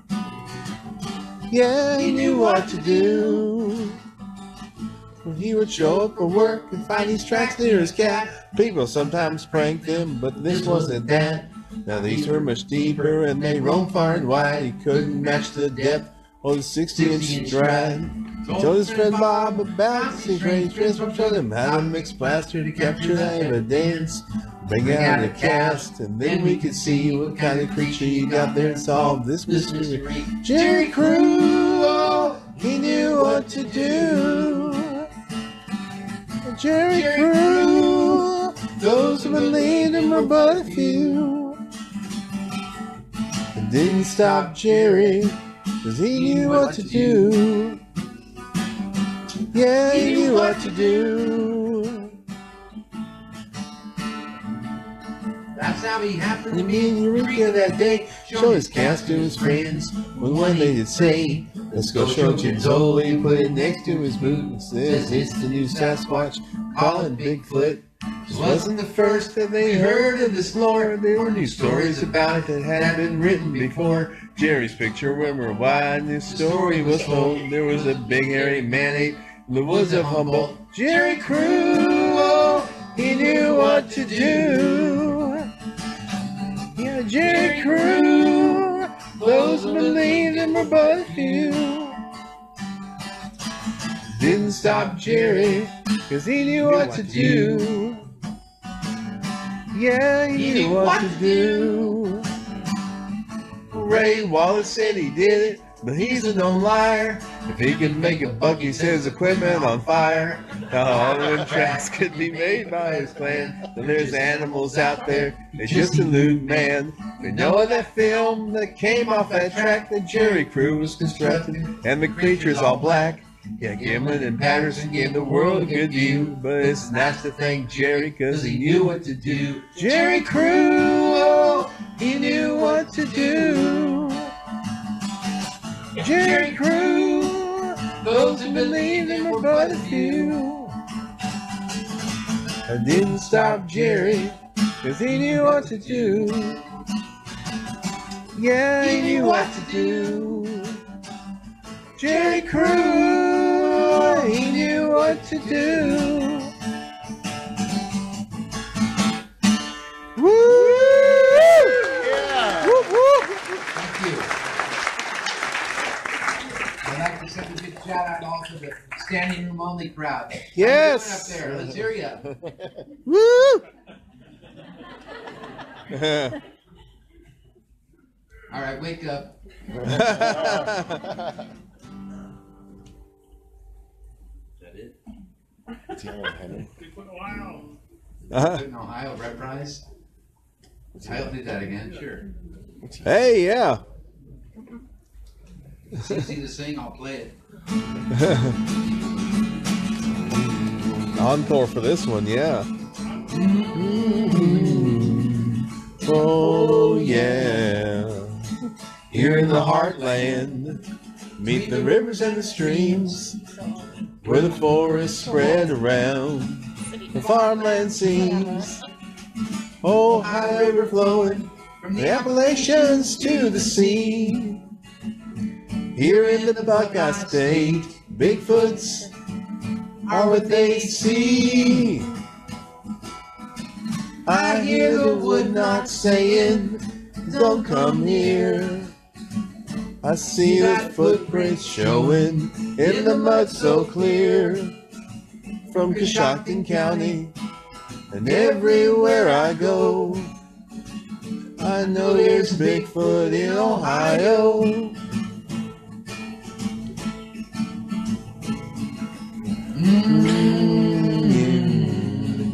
Oh, yeah.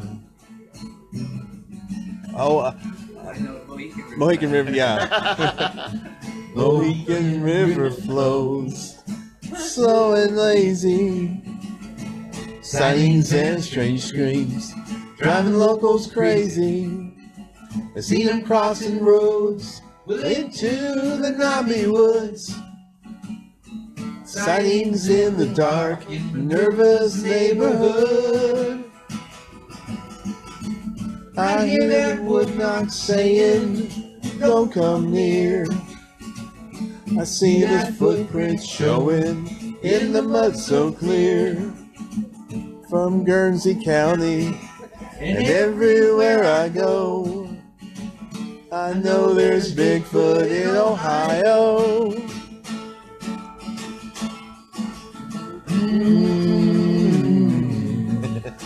Oh, yeah. South of Columbus, in the Hocking Hills they roam. East of Canton, Beaver Creek State Park's their home. Wherever forests grow and water's running free, they're in those deep ravines, well, that's where they'll be. I hear the woodknock saying, don't come near. I see the footprints showing in the mud so clear. From Ashland County and everywhere I go, I know there's Bigfoot in Ohio. And I would not saying, I know you're here. I see those footprints walking in the mud so clear. From Salt Fork State Park and everywhere I go, I know there's Bigfoot in Ohio. Woo! Oh, I don't like that. That's a side. Robin, next time have tablecloths that don't get are windproof, please. Yeah, I think so. Well, you're the one who made the beans. Oh, oh. Oh, but you said I'm the one who made the wind.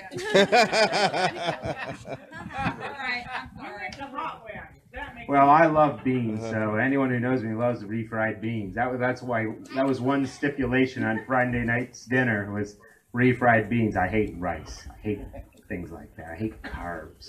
I hate bread. I mean, when I see bread trucks, I like drive them off the road. I mean, just to save. I'm trying to save you guys from it. It's just so evil. I mean, when Sauron created evil, he created bread. When Darth Vader made the Death Star, they made it out of bread. I mean, they figured, well, if it explodes anyways, at least all the bread will fly everywhere and land on other planets, and people will eat it, and we'll win again. So, definitely evil. But thank you, Robin. Thank you, JC. Thank you, the Slatzers, for providing the food. Yes. If you guys you guys haven't donated any money to them, or, you know, to help offset their costs, you still have an opportunity to. You guys are just such a somber crowd today. I mean, what is so sad today? You can eat more. You can take plates to go. Take plates, go back to the lodge. Go out front, sell it. People walk in. I mean, you can do that. But anyways, I hope you guys had a good time at the conference this year. It was a very, very fun event, and I thought all the speakers did a great job. And yes. I'd like to thank them all for doing their presentations. And you know, sorry that Bobo couldn't make it today. I guess his girlfriend's sick or something, and so he went to ride into town to get a good phone line because he didn't have good cell phone service here. So I hope you guys all had a good time. But is that who here is who's from the Salt Fork area here? Anyone? Like anyone live in this area? No. Well, that's good. And well, this area here is called the Handicap Picnic Area, and this is an area that for many, many years, Bigfoot researchers were coming here doing a lot of research here right down to the end of this point here. And there's a lot of people that have had purported and alleged sightings of Sasquatch right in this park, and this is one of the areas. And if you went down, if you go out to the end here, turn right, and then make the next right, where I think they call it the going down toward the Stonehouse parking lot. But if you continue to the left and take it back there, there's more the Bigfoot Ridge is there. Well, Bigfoot Ridge was named that because of the couple. There was a husband and wife who they had a little big routine, like I think it was every Saturday or Sunday. They would pick up burgers at this one famous place in town, and they'd go over there and they would eat them, and they'd even bring them for their dogs too. And they always went to the end of that road to the last picnic area where there was a picnic bench, and they would sit there and eat their burgers right by the woods. And well, lo and behold, their dogs were going bananas looking down into the corner of the wood line, which is only about 300 feet away from where their picnic table was, and they just kept barking and barking, looking in the corner. Well, they just kept eating. They even threw the food to the dogs. The dogs weren't touching it, just kept barking and barking. And then finally, the husband, he just kind of looked up and he noticed in the left corner there that something was standing there kind of watching them. And he took a double look, told his wife, "Honey, who's that?" She turned around and looked, and they're like, "Wait a minute, that's not a person. What the hell is that?" And so sure as heck, they stand up, and their dogs are going ballistic by this time. And they were really scared, so they decided to take the dogs back to the vehicles and get them inside. And then they were going to go back down and take a closer look. So they did that, and the whole time they retreated from the picnic table, and it was roughly about where the picnic table is back there to here to the parking lot. And so and it was literally a pretty similar looking piece of property like this too. And they came back to the vehicle, they got the dogs put in, they decided to walk back, so they went back to the spot they were at, and then they decided to have the courage to walk toward the corner. And so when they walked toward the corner, they got there, they didn't see anything, so they thought it was quite puzzling. So what they did is they skirted the back edge, just like this property, and to the far right side, there was a straight trail that went down. And they decided to walk down that trail because it dropped down into a hollow down over there. And they thought, well, hell, if we just keep walking like this and looking, maybe we will see something down in the hollow. And as they kept walking, lo and behold, from a couple big trees that were down there comes this large Sasquatch, walks up. It was looking up at them the whole time, and it started making some kind of grunt noises at them, and they got very scared, and they turned and they ran their butts back up to the car. And matter of fact, guess who was the first investigator on the scene? What do you think? It was you. It was me. And I remember it was myself and a couple other BFRO investigators, and got to interview them. And he was, as a matter of fact, he worked for the newspaper, and he's been a long-time reporter, and he said, "I've heard stories about this, but I never believed any of this." But they saw it multiple times, and it kept grunting. Even when they were retreating, it was grunting at them. And when they got back up to the car, they turned and looked, and it was back right up on the top of the hollow watching them again. So it actually, instead of retreating, it did the opposite thing. As they retreated, it came back up the hollow edge, used that thickness as its security, and watched them. And so some very interesting stories from the park. So does Salt Fork have Bigfoot? Sometimes it does. Does Salt Fork have Bigfoot all the time? Absolutely not.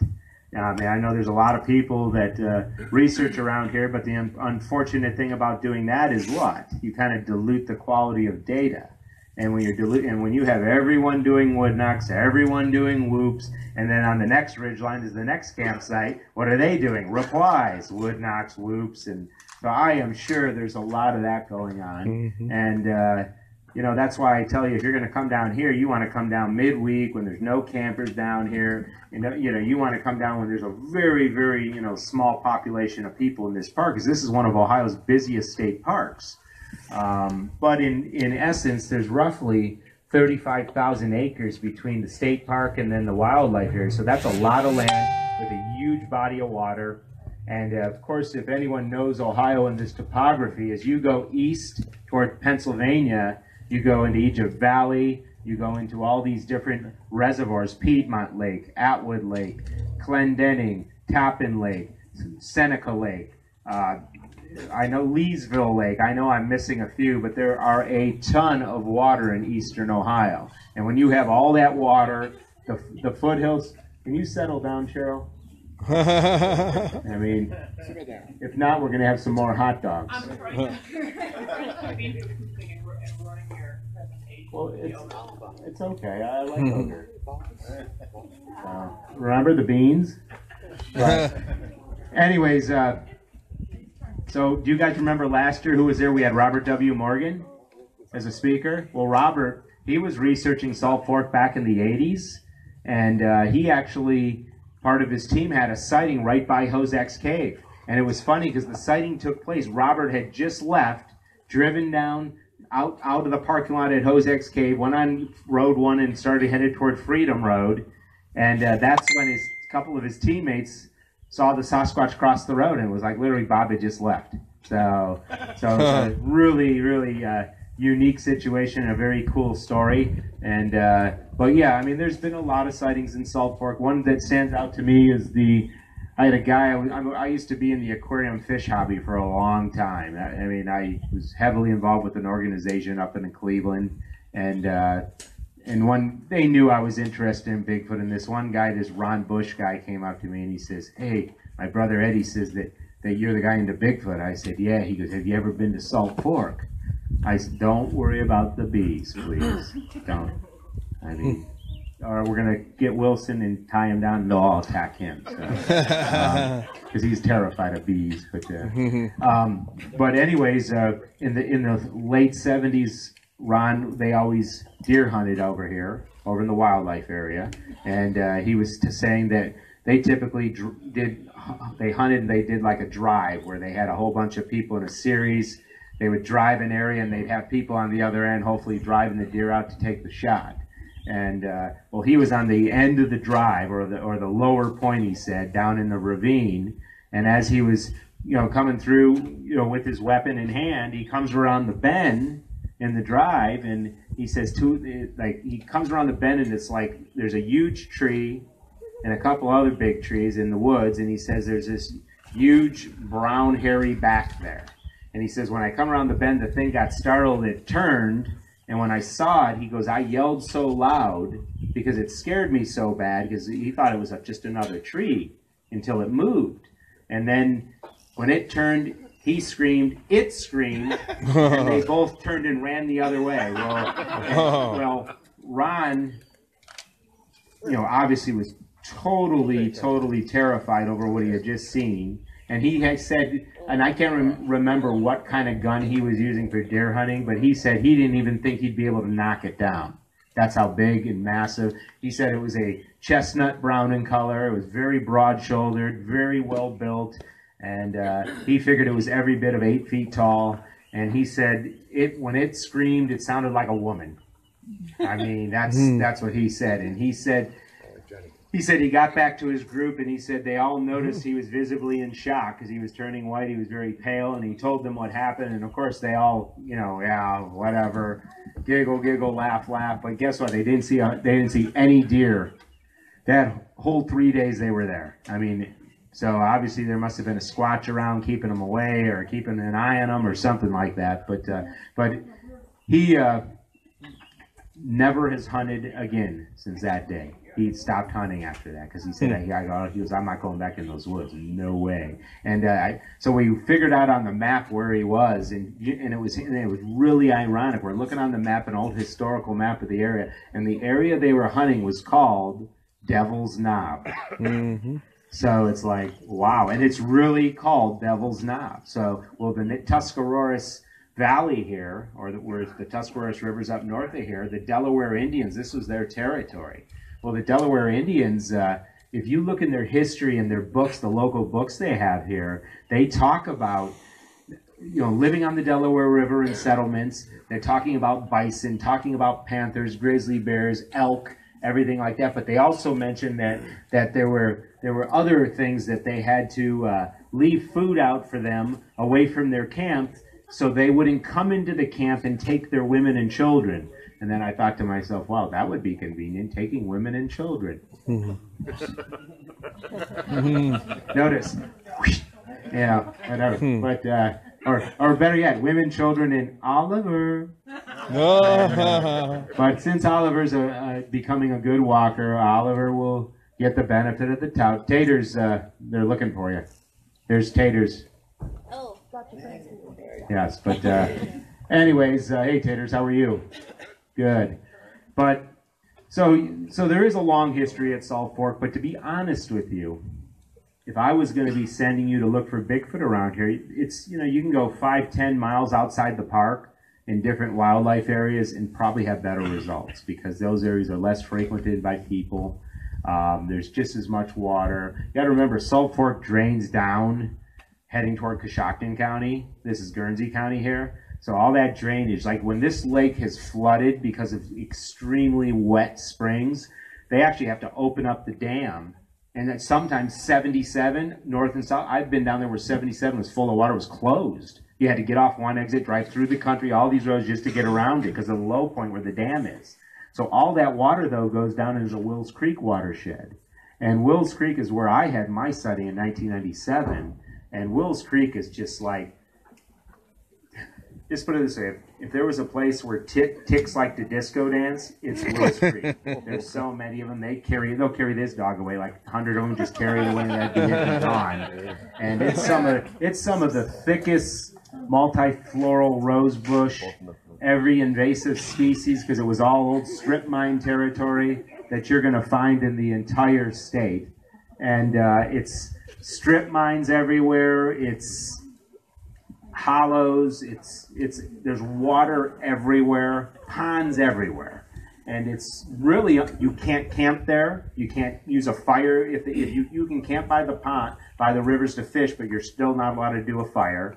It's American Electric Power owns a lot of the land, so it's all they have game trails through there all over the place, and that's an area where in one night in winter of, I believe it was 2015 or I think it was 15 or 16, a team of us were over in this area. There were 21 wood knocks in 6 minutes, and we didn't do anything. They were just going and going and going. We just kept counting and counting. I think Taters was there, wasn't he? Yeah. I mean, then I did a whoop, and we typical. You do it on the top or bottom of the hour, and I did a whoop, and it seemed like maybe only a couple minutes went by, and there was this huge reply, and I thought to myself, well, they must have just done a reply, not just kept a protocol. Well, then when we finally got together, hey, that was a good whoop you guys did. We didn't do that whoop. We thought that was you doing a second one. Nope, that was a reply to mine. And I was with Alan McGargle, who was the AV guys and Fathom Frontiers and Grassman gear, and Alan and I, he had his flare, and we were flaring the hillside, and there was like a huge image up on the hillside, and the only problem is being pitch black, you couldn't really tell the distance because of how big the hill was, and it wasn't until you went back in the daytime did you realize where it was. It was behind, there was a huge couple trees up in there where it was, and where it was there was a recess behind there where it looked like it was hunkering down like this, and then we decided, I said, well, let's just keep walking and we'll come back and try and see if and we'll flare it again. And when we came back, it was gone. It wasn't even there. And so we've had some really interesting encounters around here. when I had my encounter, it was on April 20th, 1997. I had talked to some people the previous fall of 96, and one thing people like to do, especially us squatchers down here, last day of gun season, you don't go squatching that day because you're probably going to be one of the tags that get turned in. But what I like to do is go check the bait stations, like the check stations, because everyone's trying to fill their tag and everyone's shooting everything, so that's why you don't go in the woods. But I mean, it's amazing some of the deer that get brought in that last day. So I would go up to that 541 beverage over there and sit there and watch people coming in just crazily trying to tag their stuff.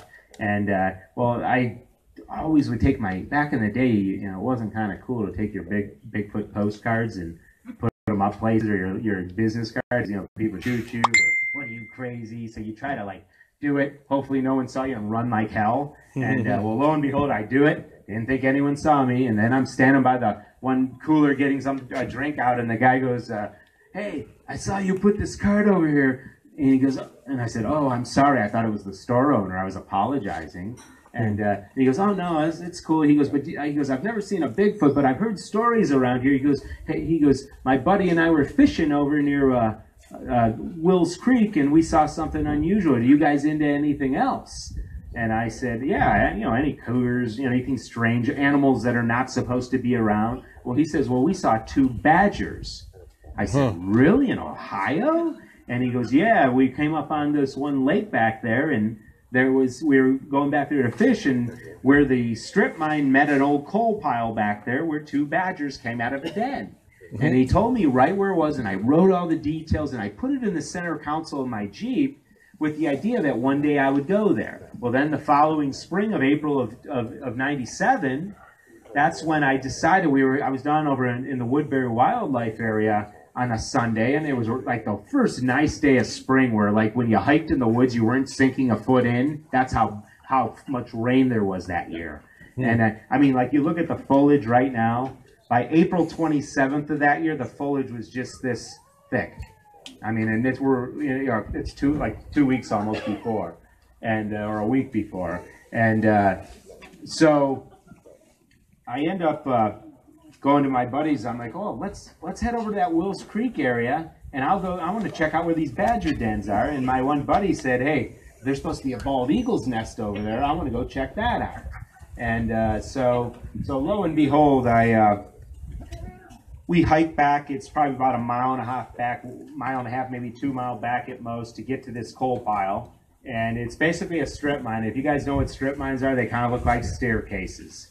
And this strip mine was probably reclaimed in the late 40s, early 50s, so it was all trees and multifloral rose bush. And yet it wasn't too thick on April 20th that we managed to just follow one of the tiers all the way back where the guy said the coal pile was. And sure as heck, there's these dens. Checked them out. There was evidence of some kind of omnivore living in there at one time, but there wasn't any badgers in there. And so my buddy goes, oh, hey, I'm going to take off. I want to go take the photos of the bald eagle's nest on the other side of the lake. And I said, okay, cool. And he goes, I'll radio you when I get to the road. And it seemed like maybe 30 minutes goes by, and he shoots me a call and says, I'm at the road, I'm going. I said, okay, and no problem. And then me and the other guy just started hiking out of the woods. And so instead of coming the same way we came in, well, the thing with the strip mine, although there's all these tiers, when it eventually starts getting close to the road, what do all the tiers do? They all start going down to the road because the trucks that were hauling the coal would come down like an embankment. So it got to the point where the tiers actually stopped and turned, and that's where they would all go down, and it was maybe about 600 yards till you finally hit the dirt road where my Jeep was parked. And so as I was hiking down the trail with this other guy, I mean, within like a minute or so of us leaving, we started hearing all this heavy movement up on the tier above us. So we would stop and just look. Oh, cool, we spooked up a whole bunch of deer. Common sense, right? And so we just kept going. And another minute or so, more heavy movement. And I just looked at him and I said, dude, come on, it's just deer, because there's tons of them there. So we just kept going. And then sure as heck, we're going, you start hearing movement again, and it's just finally to the point where it's like cat and mouse for a little bit.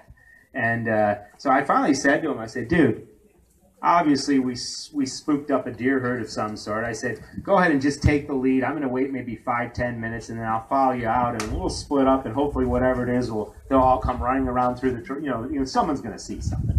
So he ended up walking out, and I waited about 5-10 minutes, and I just was sitting there just real quietly. It was a real sunny spring day, maybe 55 degrees, no wind at all, and I started walking, and as I was walking, as soon as I started walking, like the first 10 steps or so, you started hearing movement again up above. So I'm just like looking up there like, what the heck? So I would go, it would go. I would stop, it would stop. And it just played that the whole time, and I'm sitting there getting worried because I don't have a gun, I don't have anything, but I did have like a thing of bear mace that I had. And so I thought, well, I'll pull the mace out, and if something, you know, tries to do something to me, I'll have some form of protection. So as we played this game, you know, going on and on, I just got to the point where I'm thinking, oh, geez, if I decide, you know, to run and it's a cat, what's it going to do? Yeah, and I was really thinking there was a cougar. There was all these stories of this panther around there. So I'm thinking, don't tell me I'm going to be panther bait, you know, or panther food or anything like that. So I finally got to the point of the strip mine where it all started to make its way down to that last 600 yards to the dirt road. And I remember getting up there thinking, well, if I get up here, if I just decide to sprint, you know, I could just run like hell. But then I thought, that's probably not smart if it's this panther. So I started going down the hill, and I just got a little ways down, and there was some thick green pines to the left. So I just sat down on my rear end, and that was it. And I listened. And, you know, lo and behold, you know, I started hearing some movement again. After a while, I was sitting there like, wow, I mean, this is very unusual. I was sitting there 3-4 minutes, and you know, it just wasn't like it was before, and I listened and listened, and then I'm thinking, okay, this is weird, and I was thinking about standing up, and then when I did think about it, I heard plain as day, crunch, crunch, crunch, I mean like plain as day footfalls above me, and I'm in this position, and so it'd be up there, and I swear it like went right past me, and I'm like, oh, beep and beep, beep, because and I was thinking like, because I've had encounters with this type of folk before, and what kind of folk does Appalachia have a lot of in those hills, in those hollers? Well, banjo players, but what do they like? What do those banjo players like to grow? Marijuana. And there's a lot of areas where I've been escorted out of the woods with double-barrel shotguns or 45s. You know, and they had barbed wire over everything. And so I was like, oh, don't tell me it's one of these guys, because I've had encounters close to there, like maybe 5 miles away. And so I was kind of scared, but I started standing up to look over the pines and look up. And when I did, there was nothing there.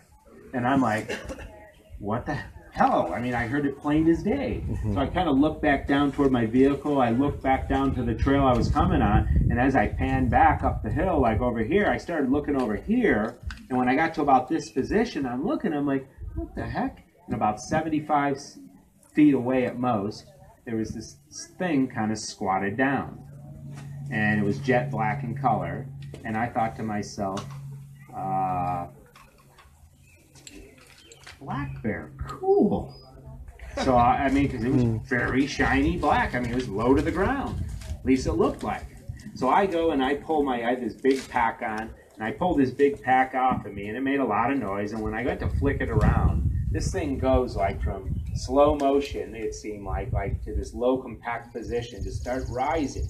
And of course, when I saw the movement, I thought, oh, cool, I'm going to see this and this. And when this thing starts turning, the first thing I see is this on the side of its head, because the sunlight was hitting it, and I could see right where the ear was, and I saw this very flat profile face sunk into these real deep shoulders, and it turned its whole torso toward me, and when it did, it just went like, and I just went like this big time, because but behind me was another tier of the strip mine, and I almost went right off. And I just would have rolled down 15, 20 feet. But I gained my composure, and I'm like, I have cameras in my bag. And I flip my bag in front of me and go to make the move as I'm keeping eye contact. And as soon as I made this movement, it immediately turned and walked right up the tier above it. And I mean, just in excitement, I had a brand new camcorder on there in the bag. I pull it out. I never used it before, by the way. Figured out like running and dragging my bag up to where it was initially standing, and I finally went up after it. And I get up on top of the tier of the direction it was going, and how I know which direction it was going, because you could see all the tops of the trees just moving violently in the direction. Well, I'm sitting there videotaping, just thinking it's recording, and I look at my arms going like this. It was like shaking. I mean, literally, you couldn't even hold it. That's how. I mean, I felt like you know, SpongeBob with, you know, wobbles and everything like that. I was definitely like going through something, and I literally just stopped recording and put my arm down. I just tried to like take a breath, and I put the camcorder, started recording and tried to gain composure. I could see the direction it was going, and I mean, and I'm at the point of the strip mine where all the tiers had made this turn, and everything went down this way. So this thing was up on the 2 tiers above me going that way. I got up to there, was filming that way, and up on the 2 tiers above that, all of a sudden I just hear to my left. The only thing I can explain is if you take like one of Snuffy's giant carvings, his biggest ones, and if you dropped it down the hill and let gravity take it down, something was coming right at me. And I'm just like, oh, beep. And I take my camera, and I'm just like, oh my God, like I was losing it. And, well, I mean, I could hear this something in the woods, but I couldn't see it because I was so inexperienced with my camcorder. I'm trying to zoom in as far as I can. And of course, you know, when you zoom in up a hillside, you don't know where you're looking at. And anytime I'm thinking I'm seeing something, here's what I did. I could go like this with my naked eye, thinking I wanted to see it with my eyes instead of through the viewfinder. Well, then I'd have to try to find it, but you'd hear it. And, you know, lo and behold, I managed to catch some on video. It peeked around the tree at me a few times. But I mean, just to say that after seeing one, it really sold me on the idea that all these people from different backgrounds, different just levels of intelligence, from the dumbest, and I'm not saying anyone's dumb, but what I mean, from the lowest educated to the people with the PhDs, because let's face it, all of us that have had a sighting, we're all variables. It's just that some of us are considered Einstein, other people are considered SpongeBob. But I mean, but that doesn't mean SpongeBob's not credible, is what I'm trying to say. So all these country folk that I had interviewed over the years, that I kind of question sometimes, you know, is this legit? You know, I learned something that day, that these people, at least some of them, were telling the truth. And you know how any puzzle is? As long as you have all the pieces, you're eventually going to be able to get it put together. I mean, it could be a super difficult one, and unfortunately with Sasquatch and pieces, his pieces constantly change because he has no loyalties.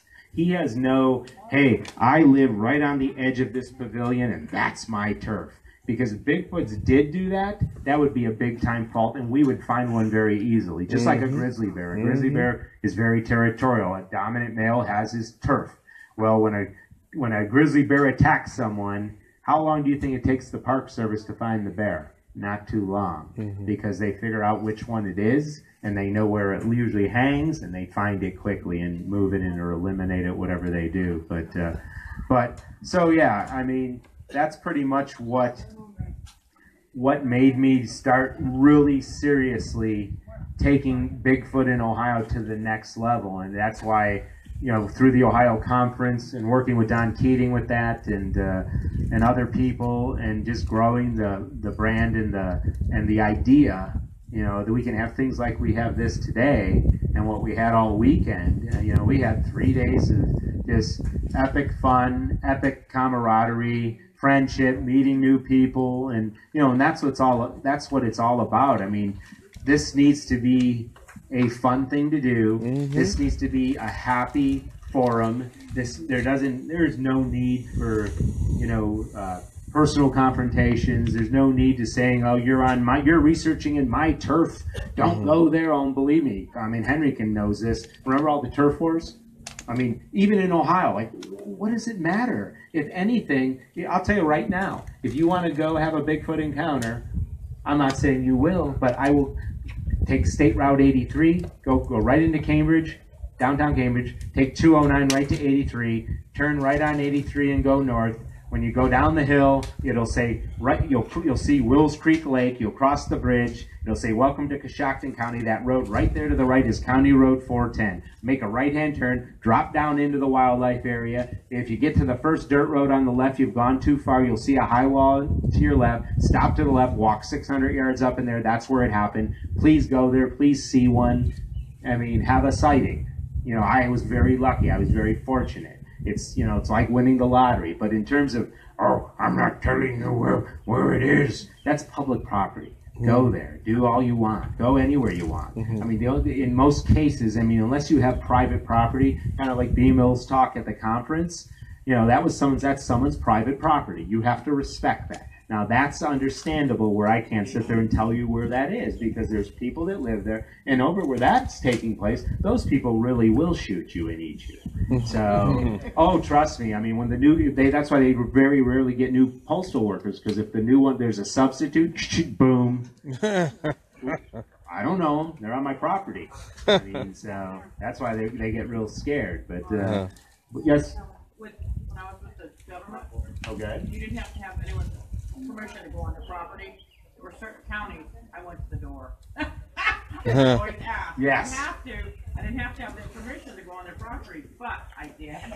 Yes, and that's a real good thing. I mean, I think one thing and one good thing about the project that B and I have been working on is that we literally went door to door. We took some of the locals there that we knew who came with us, so those people saw that we knew these people. And then once we explained to them what our projects and what we were doing, they were much more open, even though most of them didn't believe in anything.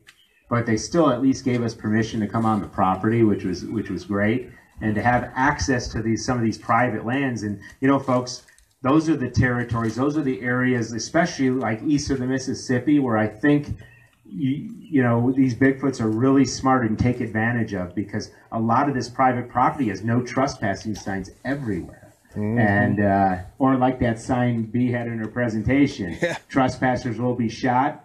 Get back up, you'll get shot again. I mean, so yes. I mean, one thing I will you know, say is that, you know, find your place, find your location, and work it hard. Be consistent.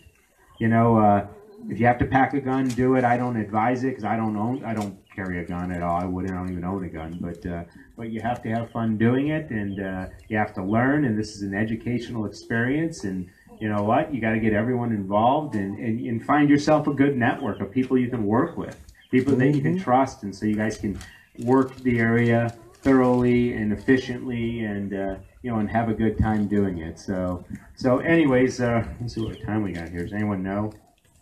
10 to 2. Okay, we're going to be having a family-friendly hike here that will depart the parking lot here at 2. You can follow me in the van. It's not far from here. It's literally 5 minutes.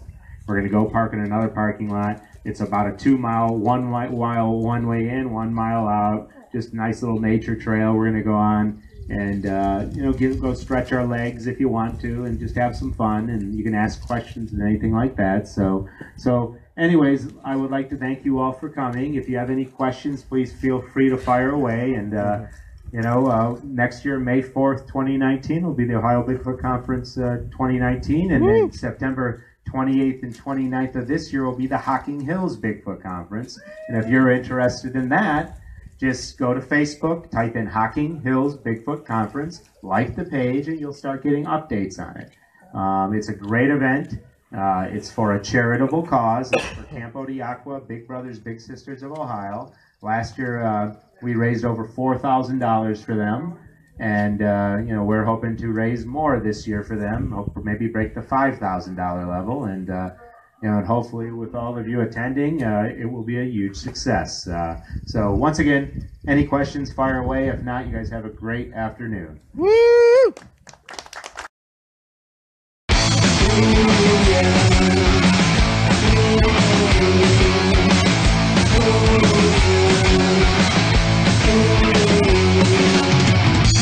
In the heartland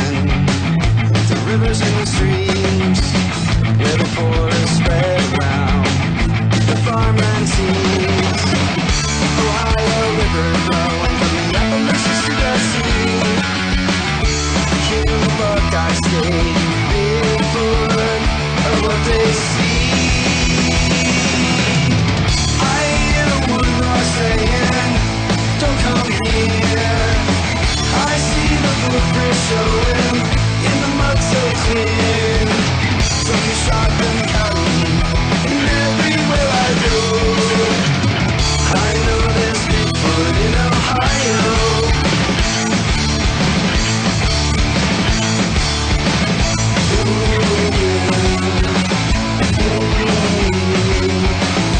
Lincoln River flows slow and lazy, sightings and strange screams, driving locals crazy.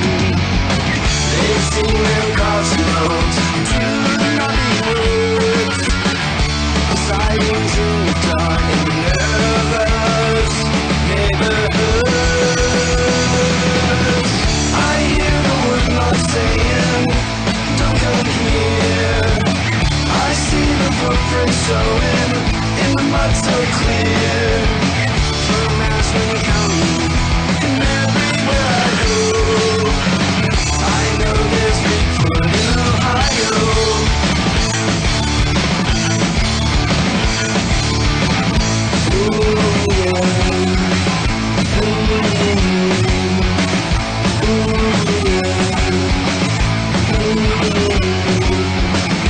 South of Columbus, Hawking Hills they roam. East of Canton, Beaver Creek, state parks their home.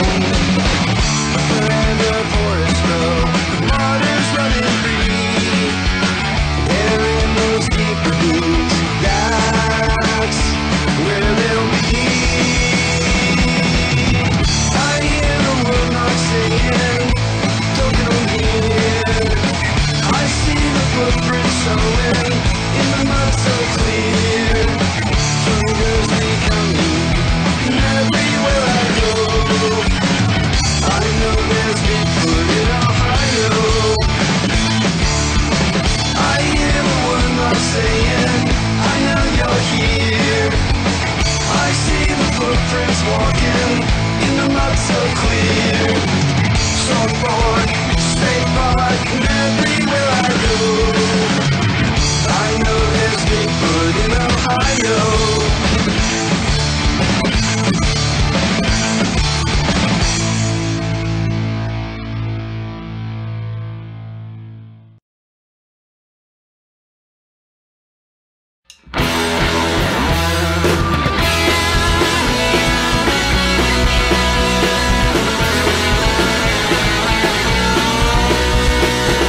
Roger and Bud were out that day until that log jam got in their way.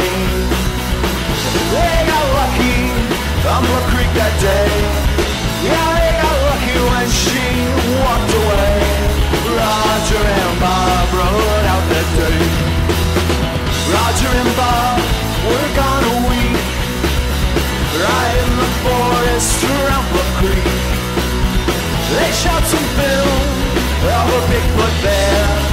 She walked on two legs and was covered in hair. Roger and Bob had quite a week.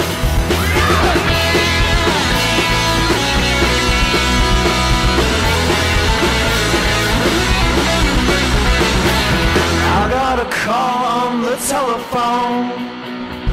Roger and Bob, they stopped by his home. They told him about their good luck, and Roger said, I filmed that son of a buck. I got a call on the telephone. John and Renee, they came down to see just what those cowboys filmed at Blue Creek. Well, they made maps of the site complete. Major McLaren walking at his feet. Yeah, John and Renee, they came down to see. And Bob Titmus, he came out to cast those tracks left by Patty first and last. 'Cause they showed movements of a flexible foot. They all weren't perfect, but they were worth a look. Bob Titmus came out to cast.